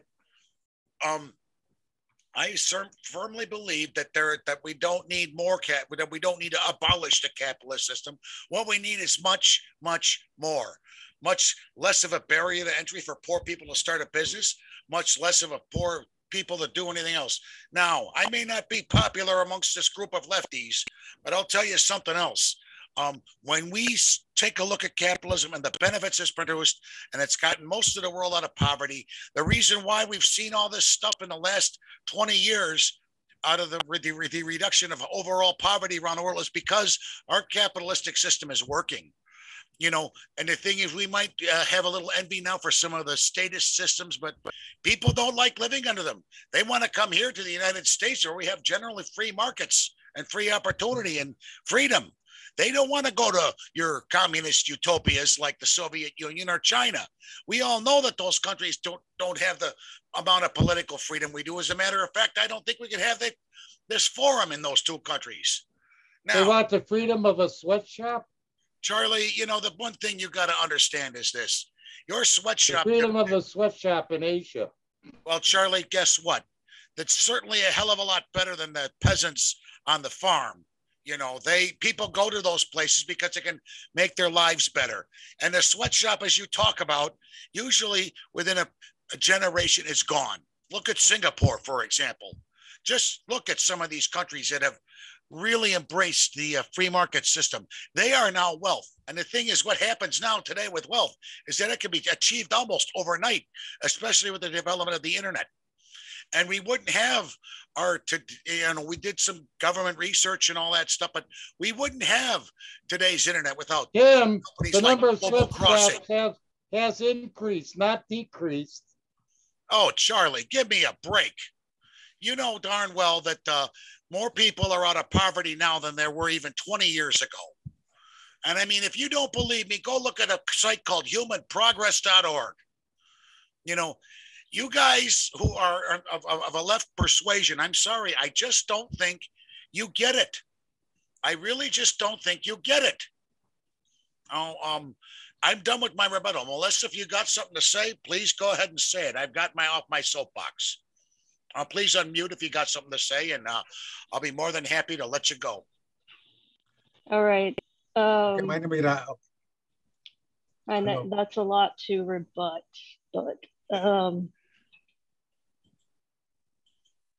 I'd like to hear yours, please. Well, yeah. First of all, the talk about capitalism bringing people out of poverty, like a lot of that's because they changed the definition of poverty. They changed the dollar amount, what was considered poor, which kind of automatically shifted the amount of people in poverty. But And then also, none of these countries with communist ruling parties claim to be communist. They're all socialists. They all call themselves socialists. China calls itself socialist with Chinese characteristics. And they're all different. They all have leveling, different levels of like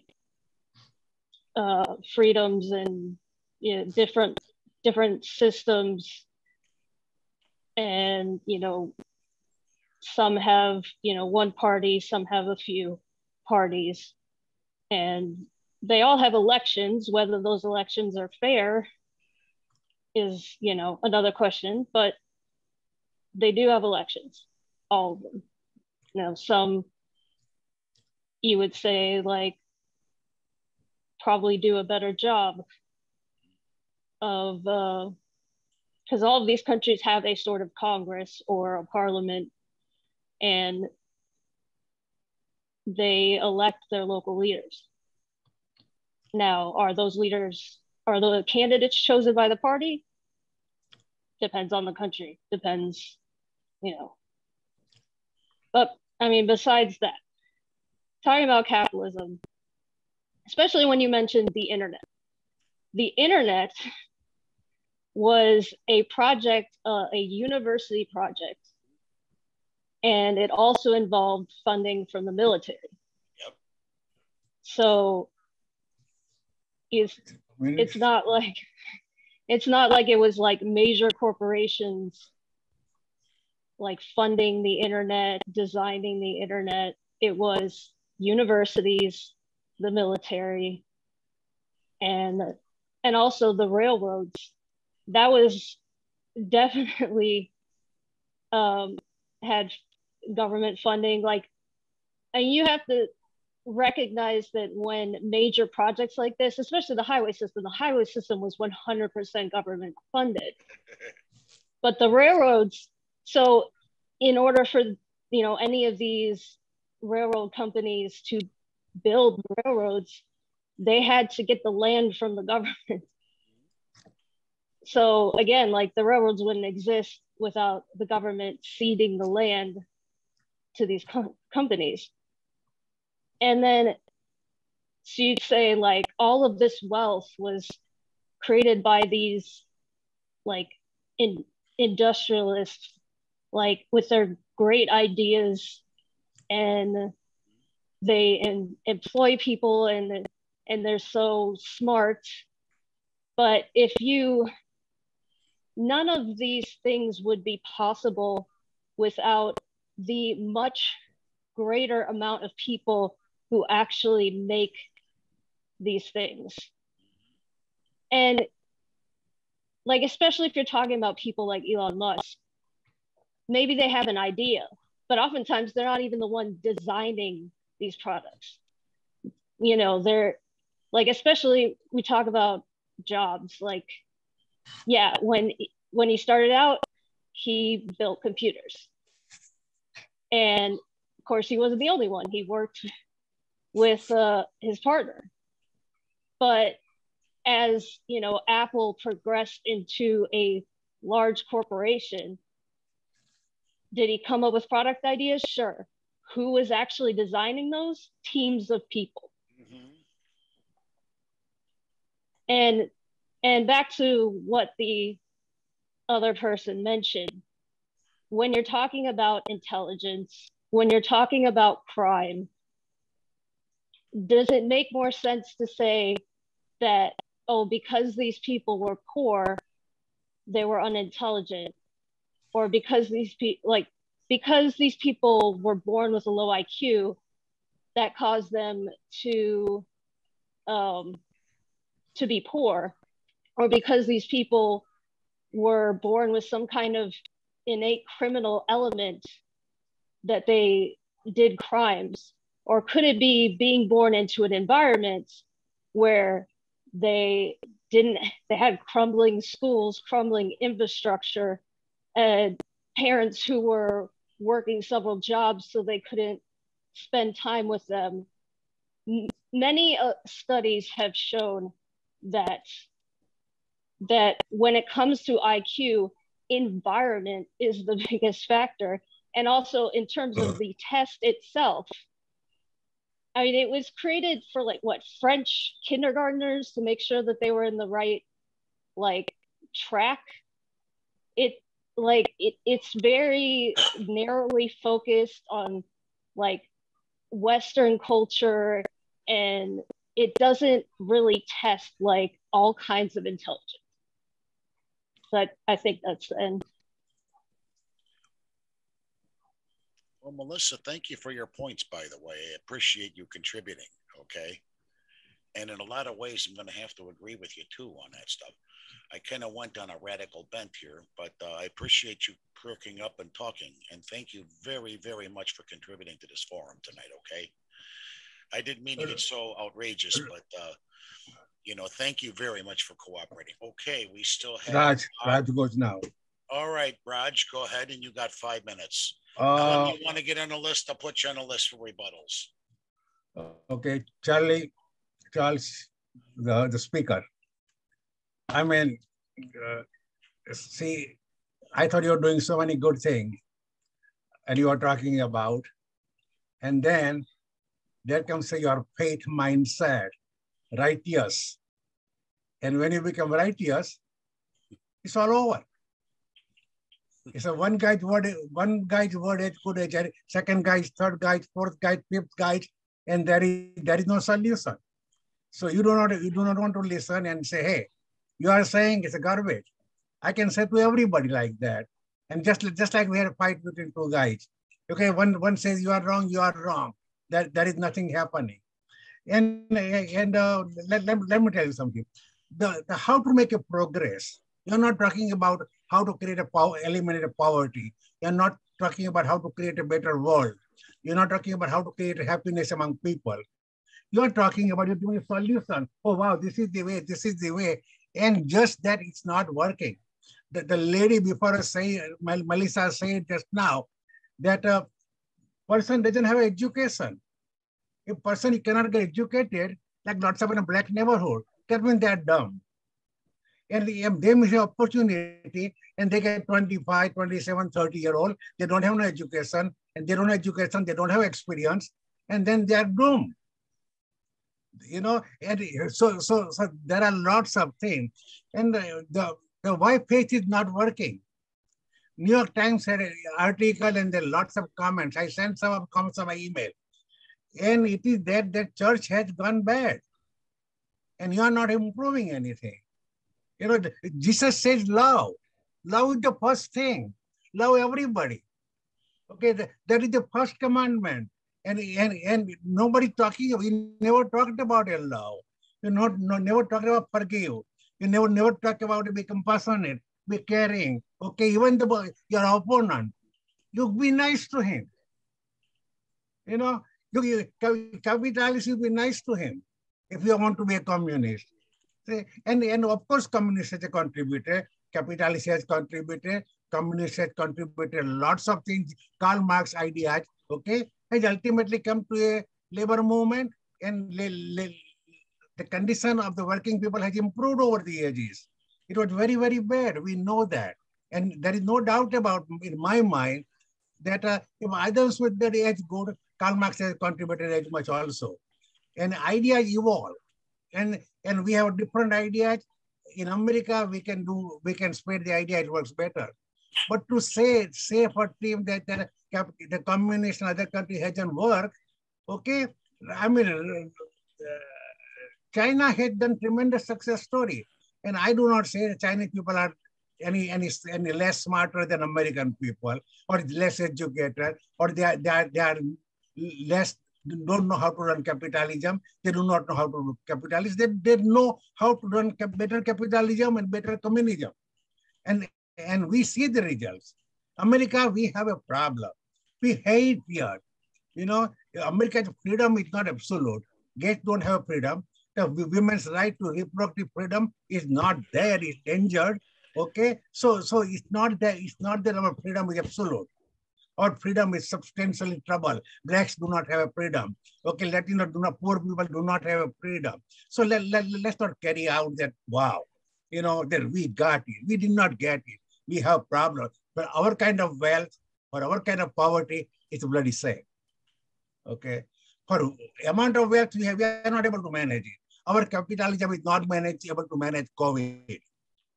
Why other countries are able to manage, some Europeans and we are not able to manage. And this is the same. So we cannot say that we have all the answers. And it is very, look what I need education. Second thing, we need to be very clarity that children are a cost. And children, you have a children, before you can afford it, you cannot create a prosperity. A couple gets married at 22 and makes 1, 2, 3 babies, they're doomed. Unless they're very, very smart and very, very well educated, or their parents are very rich. It doesn't work. You know, education. I think Obama did the biggest mistake he made is that education of poor people, 1 trillion people, $100 million a year, okay, allocated to better schools in a poorer neighborhood, in a discriminated neighborhood like a blacks and Hispanic. It can do a lot wonder for us. It will pay to everybody. Okay. We haven't solved a problem, a crime problem, black community because we haven't tried. Okay. But Biden got elected on a black thing, and do you know something? He paying more attention to Jewish and Israel than black neighborhood and blacks. Okay. And that is a problem. Let us not make a mistake that there is a racism, and racism is hurting us. Thank you. I'm done. All right, Raj, you just had it. Tim, I'd like to say something if there's nobody else. Okay, well, Bob, and then okay, Bob's got something. Bob, do you want to go, or do you want to let Ellen go next? I don't know if Bob's still here or not. Go ahead, Ellen. All right, Ellen, go ahead. All right. Yeah, hi. I'm sorry I missed your talk, but I was able to come in at the end, and like what I heard, you know, made a lot of sense. I think I'm naturally aligned with your basis of Marxism, and I studied a little bit familiar with liberation theology, and he said that's kind of a Marxist idea, which rings true to me. I was actually on the phone tonight talking with Joe Kopsick, some of us y'all know, and it really, you know, occurred to me that I'm thinking that I've debated how to, you know, address the corruption and predatory capitalism state we've gotten to.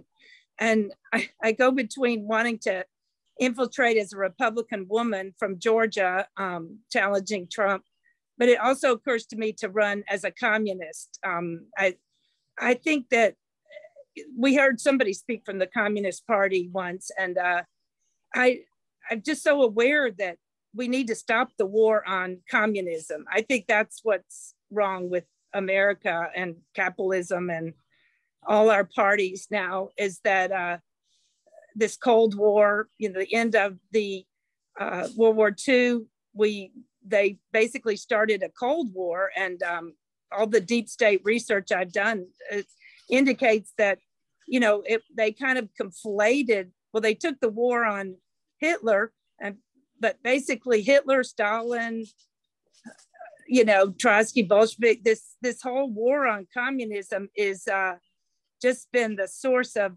atrocities worldwide by the CIA, and which was built off the OSS, which was really working with the SS, and the Hitler's head of intelligence, Reinhard Gehlen, was recently, well, they found the papers proving the FOIA request proved that he was right in there planning to start basically the Third World War. The Cold War was a strategy of tension, false flag terrorism, that America, we use the surveillance state, the intelligence agencies, our Justice Department, our military industrial complex, our national security state, all the intelligence agencies around the world, these puppet fascist governments that are really privatized,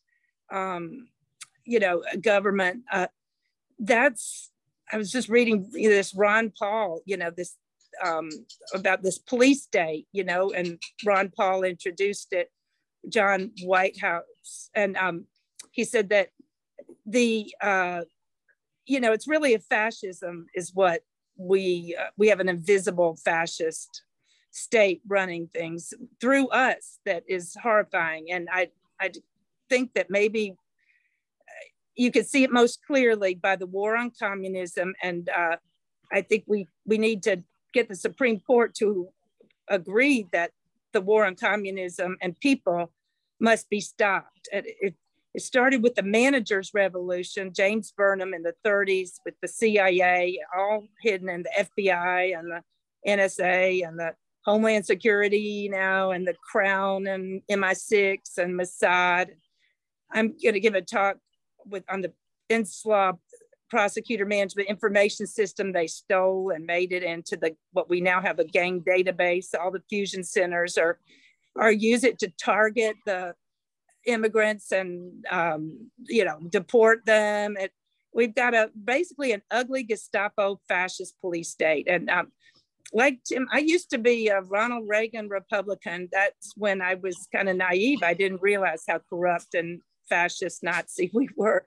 And so we just have to organize. And I do think you can see it most clearly by the war on people, the socialists, South America, El Salvador, Indonesia, East Timor, we've got a Nazi thing going, and main thing is to stop that by any means necessary. But I don't really believe in revolution. I kind of more believe in regulation, just restoring right regulation and justice, the courts, and it will trickle down from the top if we just have a kind of truth and restitution process from above, looking at denazifying the world, starting with the United States. That's all I got. Thank you.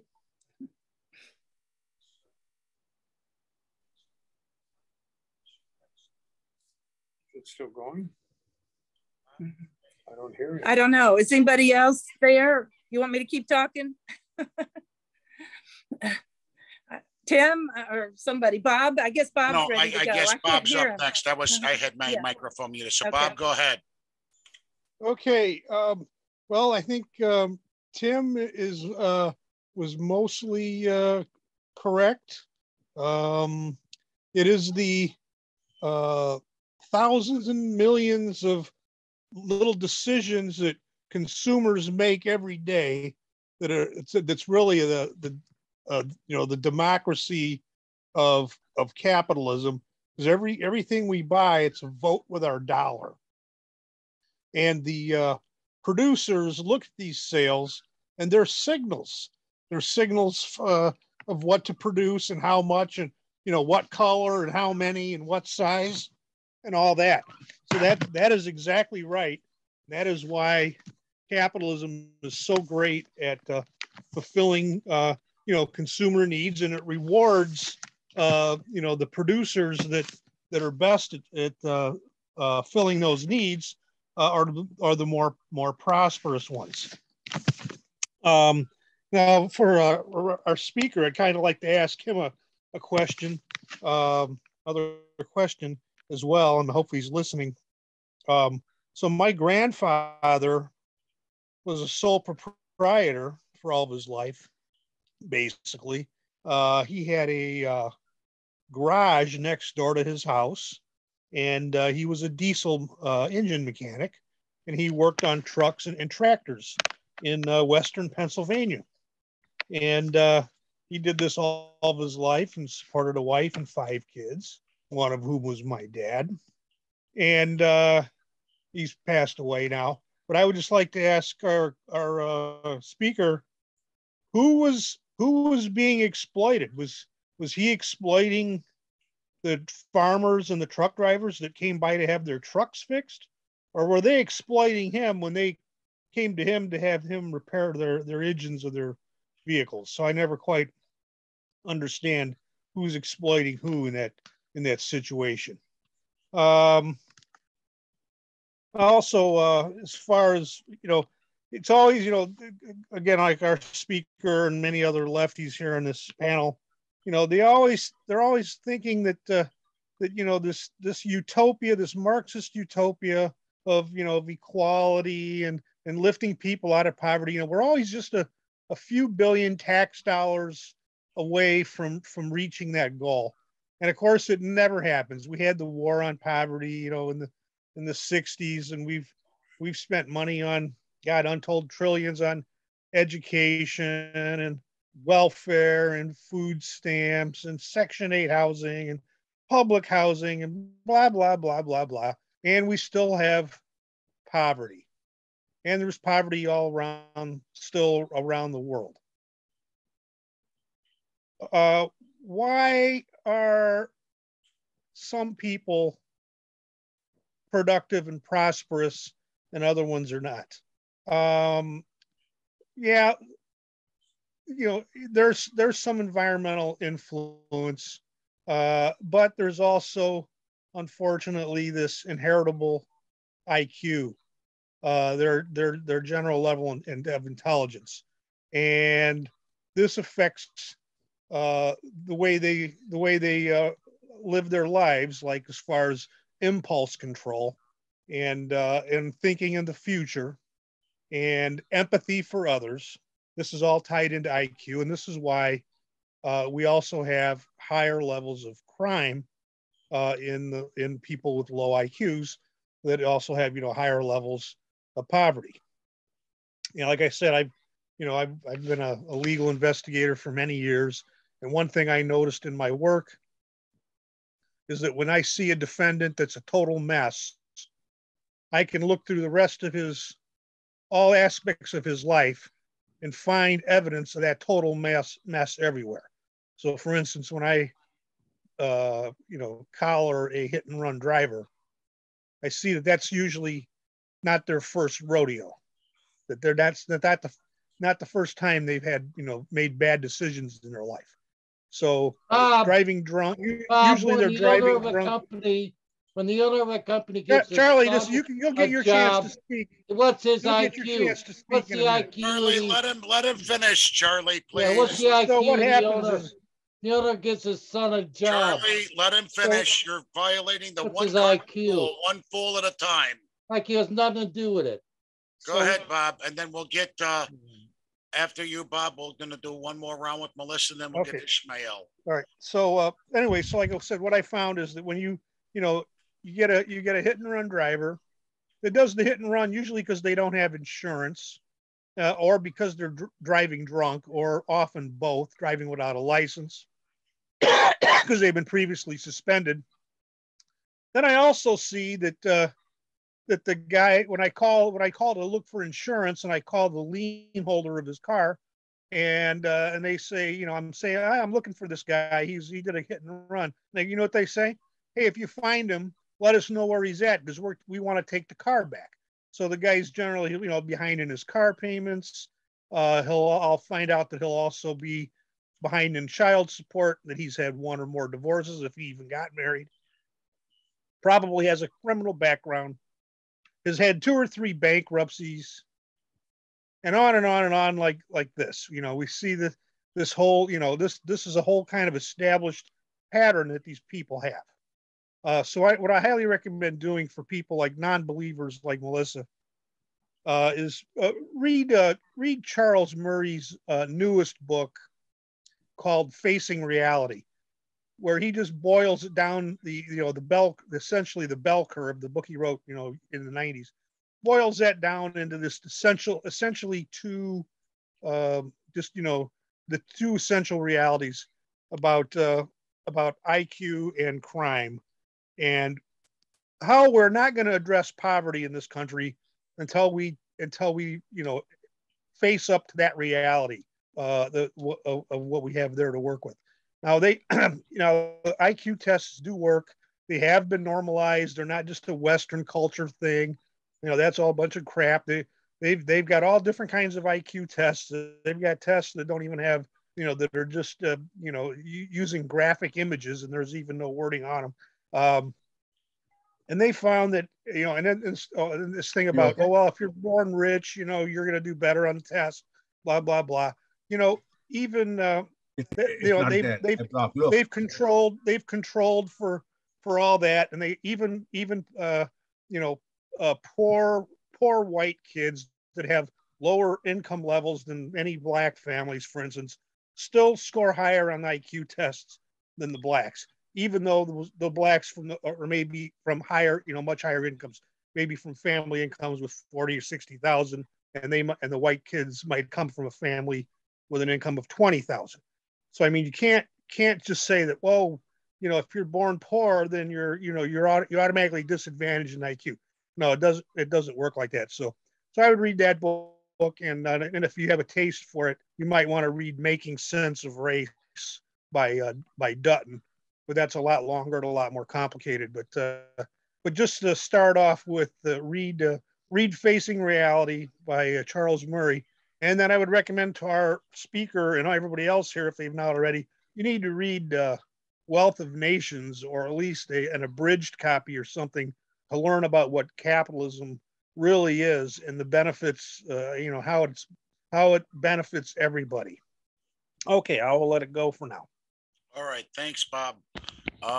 Okay, Melissa, you got I know you're doing a second rebuttal, but I'll give you a few minutes to go ahead and rebut, and then we'll get to Ishmael. So don't forget to unmute, Melissa. Yeah. I don't want to insult you, but I actually pegged you from your previous comments. I knew you were going to cite Charles Murray. And I will just say straight up, that is racist.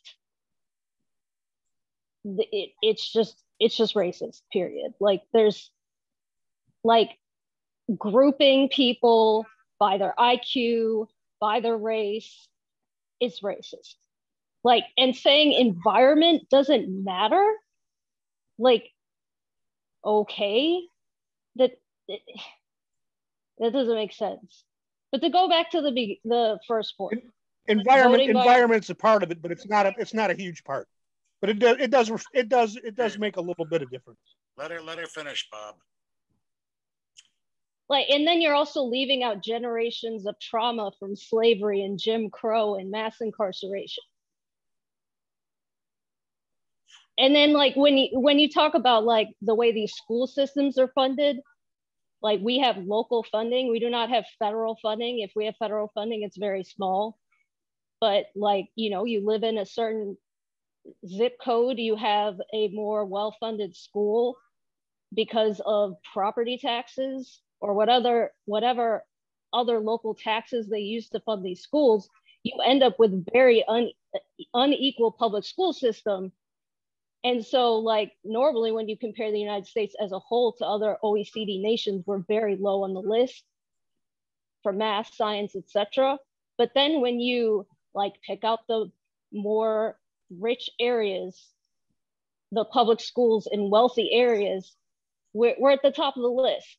Like, we're among those like higher, those countries that are at the top of the list. It's the issue is the unequal funding, and not to mention all of these parents sending their kids to private schools. So like in the city of Chicago in particular, you have the Black population is a minority, but they make a majority of the public schools. The children are majority Black and brown in Chicago, even though Black people are a minority in the city of Chicago. And that's because a lot of white people send their kids to private schools.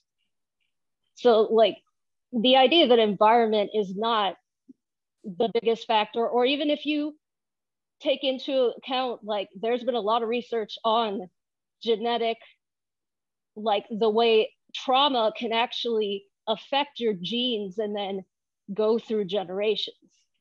Like, it's not racial, it's familial. Like, if you are the descendant of someone who has gone through, you know, like all being in slavery, being enslaved, like going through the slave ships, like all of this trauma, it gets passed down to generations. There's a lot of research on that.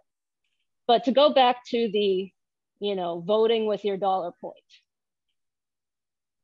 I think that concept is overblown, and I'm a vegan. Like, because of investors will put their money where they want to, and products that they're interested in will get funded and get made. And then just like voting with your dollar completely discounts marketing. A lot of we're constantly being influenced to buy certain things. So you can't just say, oh, we all have the freedom to buy what we want, and that'll influence what companies do. Maybe there's a little bit of influence, but it's insignificant compared to marketing, compared to investors pouring money into certain things, compared to people, like groups lobbying the government. That makes, I think, a more significant impact on what actually gets, manufactured. Not to mention that a lot of these companies don't even manufacture stuff in this country anymore. But yeah, investors, if we see that with the stock market, who is really deciding what direction these companies are going? Is it the shareholders at these shareholder meetings, or is it the consumer? That's the end of my point. Okay, all right, Ishmael, you got 5 minutes on the thing, so please go right ahead, and we'd like to hear what you have to say. Sure, can you guys hear me? Yeah, we can hear you, Rufus. Awesome. So I'd like to kind of build off what Melissa was saying there about consumer exploitation. The one thing that's really powerful that a lot of these companies have is access to our own data. It's unbelievable that we're actually voting with our dollars when a lot of the data that's being collected on us when we make purchases is being fed back to us in any other social media platform we use, and even the commercials you watch on TV. If you ever notice, if you have a subscribe to a cable service, your data is also sold to sell you ads on there as well. For example, RCN. If I bought something probably 30 minutes ago, that same product is going to be shown on my screen in a commercial, guaranteed within the next 24 hours. So it's a little bit hard to believe that we are voting with our dollars when the same thing is being fed back to us. Kind of somewhat similar to like if you go to McDonald's, your brain is programmed to be familiar with the environment, so you want to go to McDonald's every single time, even though the food is not necessarily good for you. So you always have to keep this in mind that more than likely your vote is influenced by outside influences by the same system that you use to purchase the goods. And then I want to go to the next point to talk about what Bob brought up about his father starting his own business. Now, the thing is, if I'm an employee working for a company that pretty much I don't have any say in the labor, there's no way for me to actually have any rights other than what's granted to me by the government that the company can exploit my labor for a very low cost. Now, one way to kind of counter that, that's a form of capitalism. A way to counter that is actually through co-ops. Co-ops grant people to actually have the ability to be able to have a say in their own product, as well as they pretty much owning the labor for their product. So in your case, your father is not being exploited by anyone because he is owning the means of his labor. Whereas you can also do the same thing for much larger corporations where the people who work for it actually own the means of their labor. So it's not, you're bringing up a straw man in this argument to try to muddle what point you're trying to get across, to basically muddle the argument. So there are ways to actually build up systems of value for everyone that works at the company that doesn't require the use of capitalism. This is straight capitalism. Even though it's still competing in the market with other capitalists, a co-op can compete in a capitalistic environment. And then I want to get to the next point about the IQ, black versus white, the same income level.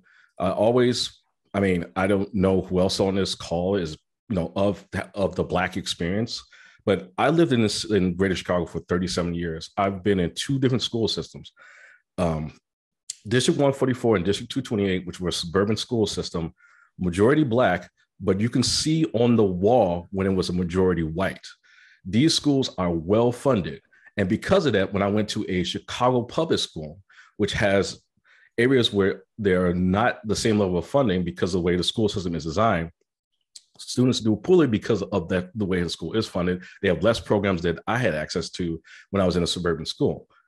Now, because I had that head start, I do better in that school despite not graduating at the top of my class because I'm better trained. I'm coming from a better funded school.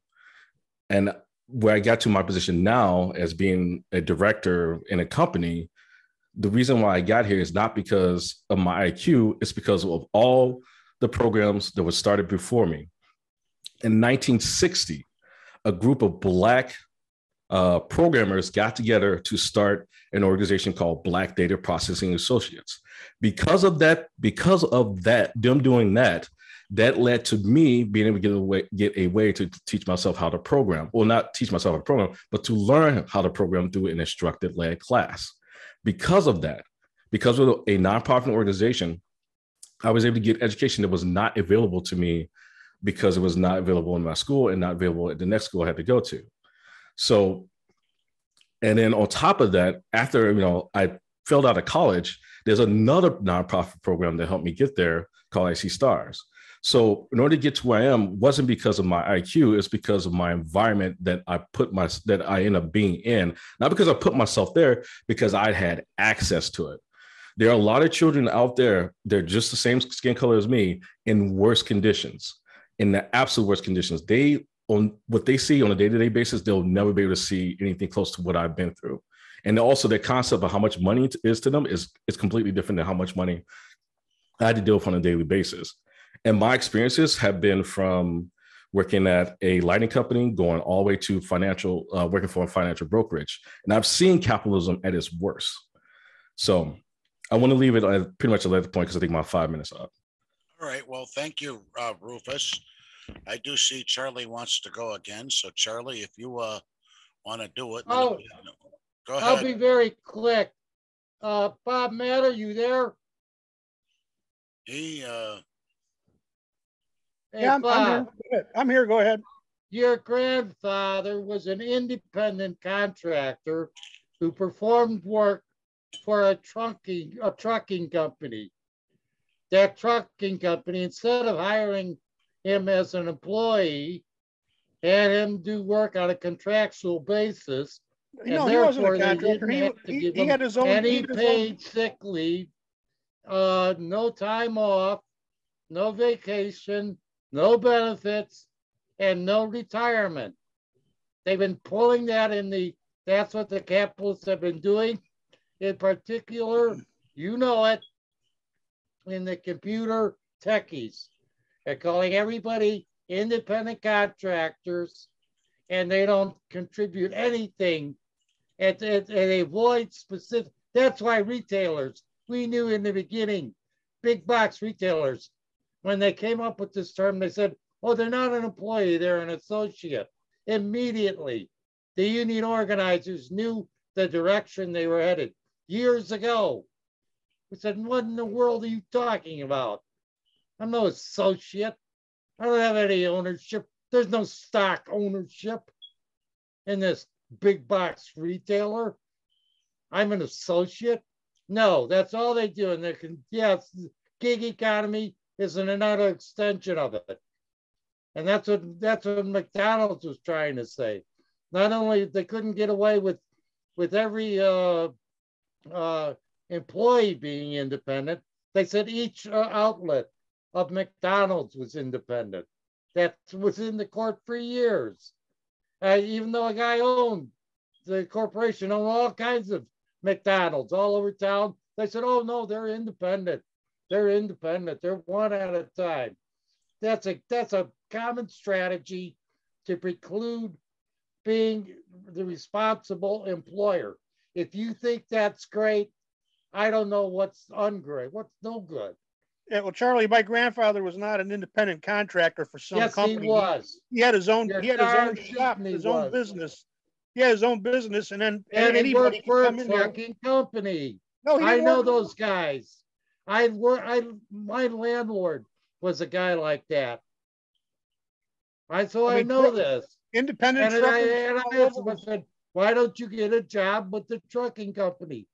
No, they have guys that fix trucks by my house. You can go up and down Western Avenue at 39th Street, and they fix trucks, and they work for the trucking company. Well, my grandfather didn't work for any trucking companies. He worked for himself. He fixed farm equipment and semi tractors. So anybody could roll in there with one and have work done on it. And I think they were, my guess is that they were, I didn't live out there, but my guess is that they were mostly independent, truck drivers that had their own semi truck and trailer, and then were independent truckers. And when they needed work, I'm familiar with that. You can get your air conditioner fixed by Sears Roebuck, or you can be fixed by Joe down the block. And you're telling me Joe down the block is a preferable status of employment? And there's no argument. That's Joe down the block would probably be cheaper, Charlie. We're talking about the conditions of employment. I know after my grandfather. Yeah, it's cheaper for the guy with the air conditioner. But it's okay to exploit somebody, right? For years after my grandfather retired, farmers would come riding by there in their tractors and knock on the door and ask him to come out and listen to their tractor and tell him what was wrong with it. And he would Did he have a retirement, a guaranteed annuity? No, I don't know what kind of, what he did to put away for retirement, but I imagine he had some kind of way. If he had a dime or not, right? In retirement when he got old. They said, oh, well, he got old. Yeah, he had Social Security, I suppose he put money away. The government. Franklin Roosevelt.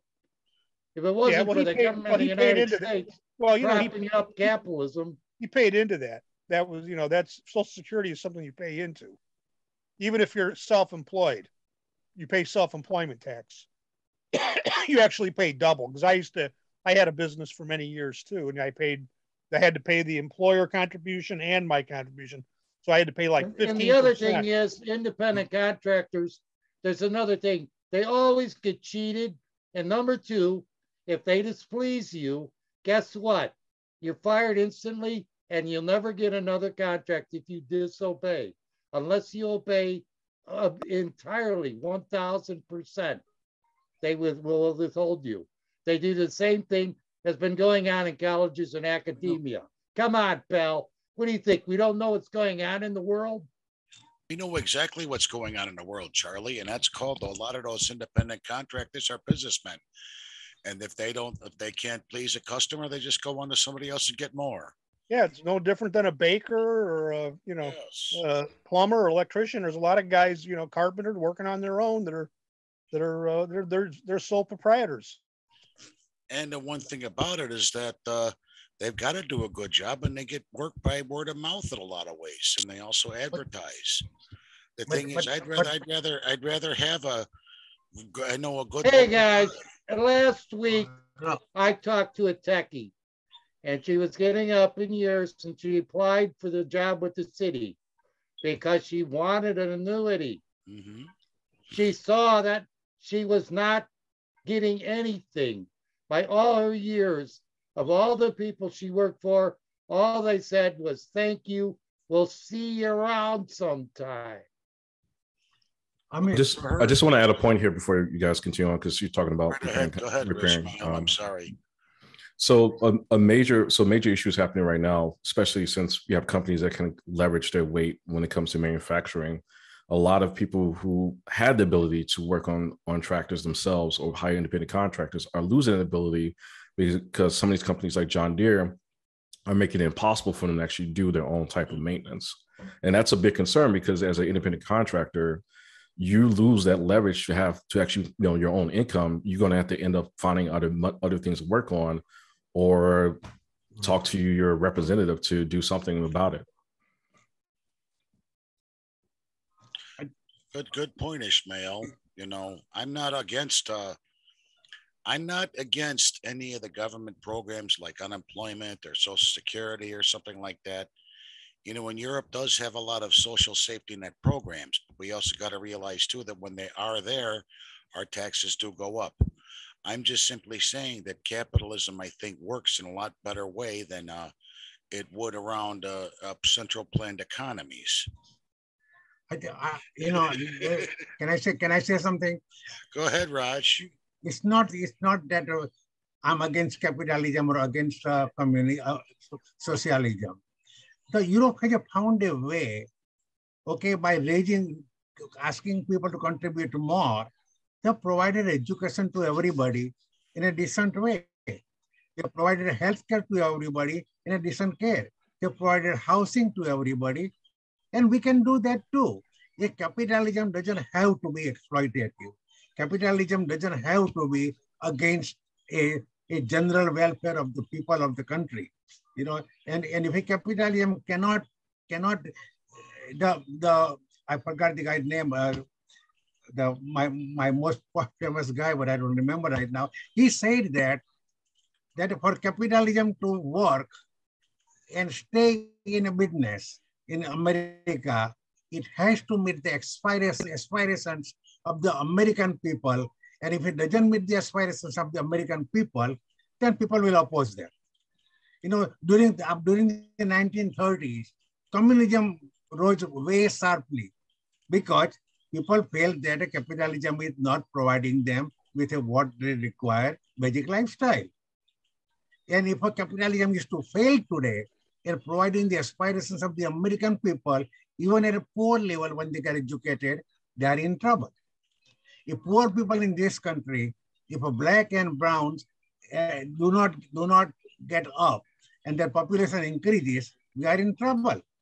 Uneducated black people are more dangerous, and black educated people are a great asset. And that should be very clear to everybody. Education. And second thing, I think we have to have freedom of people. You cannot, government, courts, and parties cannot discount people because they are gay, or women do not want to have a baby when they do not want to have a baby, to prevent them. We cannot, this society cannot get better that way. You cannot force a woman to bear a baby for 9 months and say, hey, this is my pay. That's bullshit. Thank you. Tim, it's 10 to 9. Okay, do you think we ought to let Charlie get his last comments in then, if Charlie's still there? Ishmael and I am still here. I really appreciate all you guys coming in tonight. It was a good conversation. You know I kind of went off a little bit myself, but I do appreciate all the comments tonight, and I'm glad we were able to get everything else. Okay, Charlie, you get the last word, and we'll adjourn at 9 o'clock. 1 second. Melissa and Ismail, thank you for coming. Come again, please. We are here every week. Yeah. Thank you. And then we like you guys to come in, because this whole format is designed as for free speech, and if we get conservatives and radicals, at least we're talking to each other, and he sometimes does get into shouting, but I try to keep everything calm. And thank you guys very much for attending, everybody. So can I say something quick, Charlie? I'm sorry, Reverend, can I say something real quick? Yeah, go ahead, and then we'll let Charlie get his last word in. Yeah, I just want to say I didn't really appreciate, I kind of forgot about this, but I didn't really appreciate that what seemed like a slander of farmers. Like, a lot of people enjoy gardening, that's their hobby. So the idea that people wouldn't farm if they had the choice to, I think is kind of ridiculous. Especially now with the internet, even if you're, there is also urban farming. So, I just think that, there are people who enjoy being, putting their hands in the earth and growing stuff. And, it's just, the issue is the way we have the economy structured right now. It's not lucrative. So. Well, the thing is, 4% of people produce almost all the food for the rest of the world right now. Right. And then that's by design, because it is more profitable to do it that way. So Well, anyway, Melissa, like I said, you guys do make some good points. Charlie, are you ready to do your final word and on this thing, and then we'll adjourn? Sure. And thank you, Reverend, for sticking around. I hope we didn't get you too upset. I just let me start with. Go ahead. I am sorry for losing my cool. I don't have a good excuse. Something rubbed me the wrong way, and I'm in a mood. So sorry about that. That's understandable. If anybody wants to have a personal conversation one-on-one with me about any of these things, reach out to me. I have put up again my link tree in the chat, which is, you've got my email, you've got my YouTube channel, my Facebook. I'm on Facebook.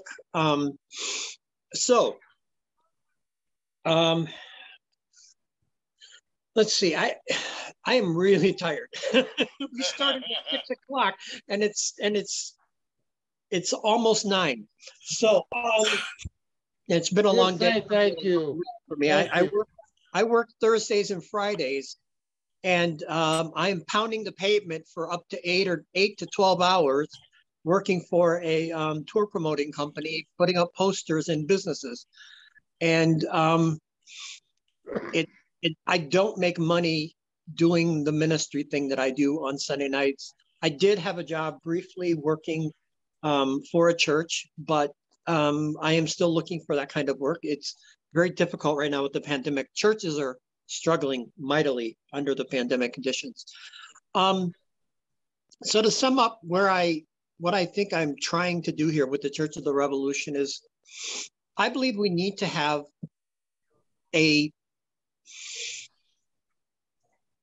new consciousness in the United States about how capitalism grinds people down and produces poverty. I know that there has been extended conversation about how great capitalism is.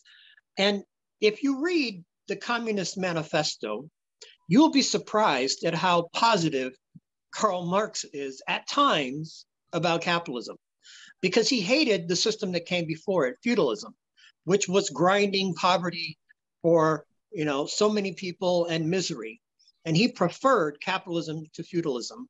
And I think he's probably right. There's some debate about how bad things were under feudalism, but they were pretty bad.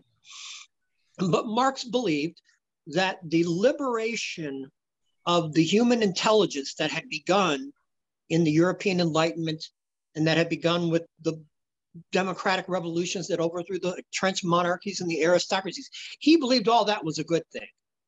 He just said, we need to go the next step. We need to get rid of capitalism and create a new kind of economy that he called communism. And so yes, capitalism is sort of like a glass empty, half empty, half full kind of thing. There have been some amazing things, that capitalism has done.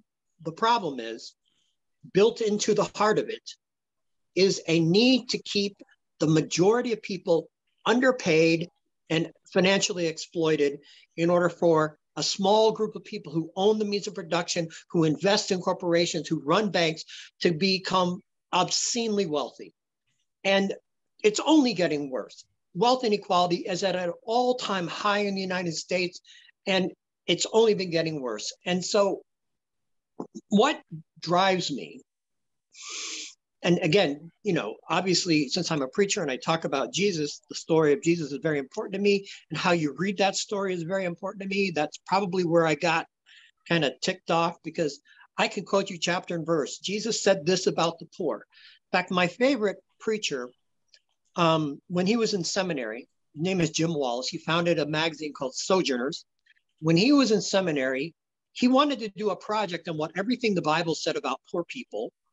And the basic thing is, almost everything the Bible says that poor people are poor because the rich have destroyed their lives.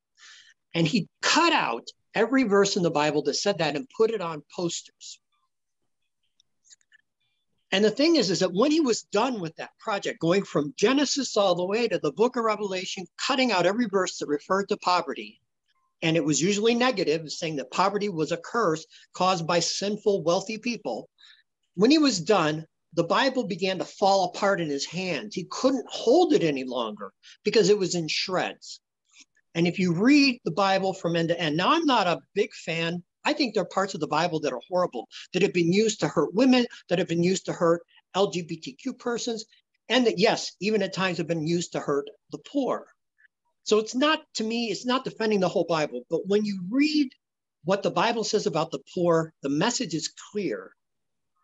God considers poverty to be terrible.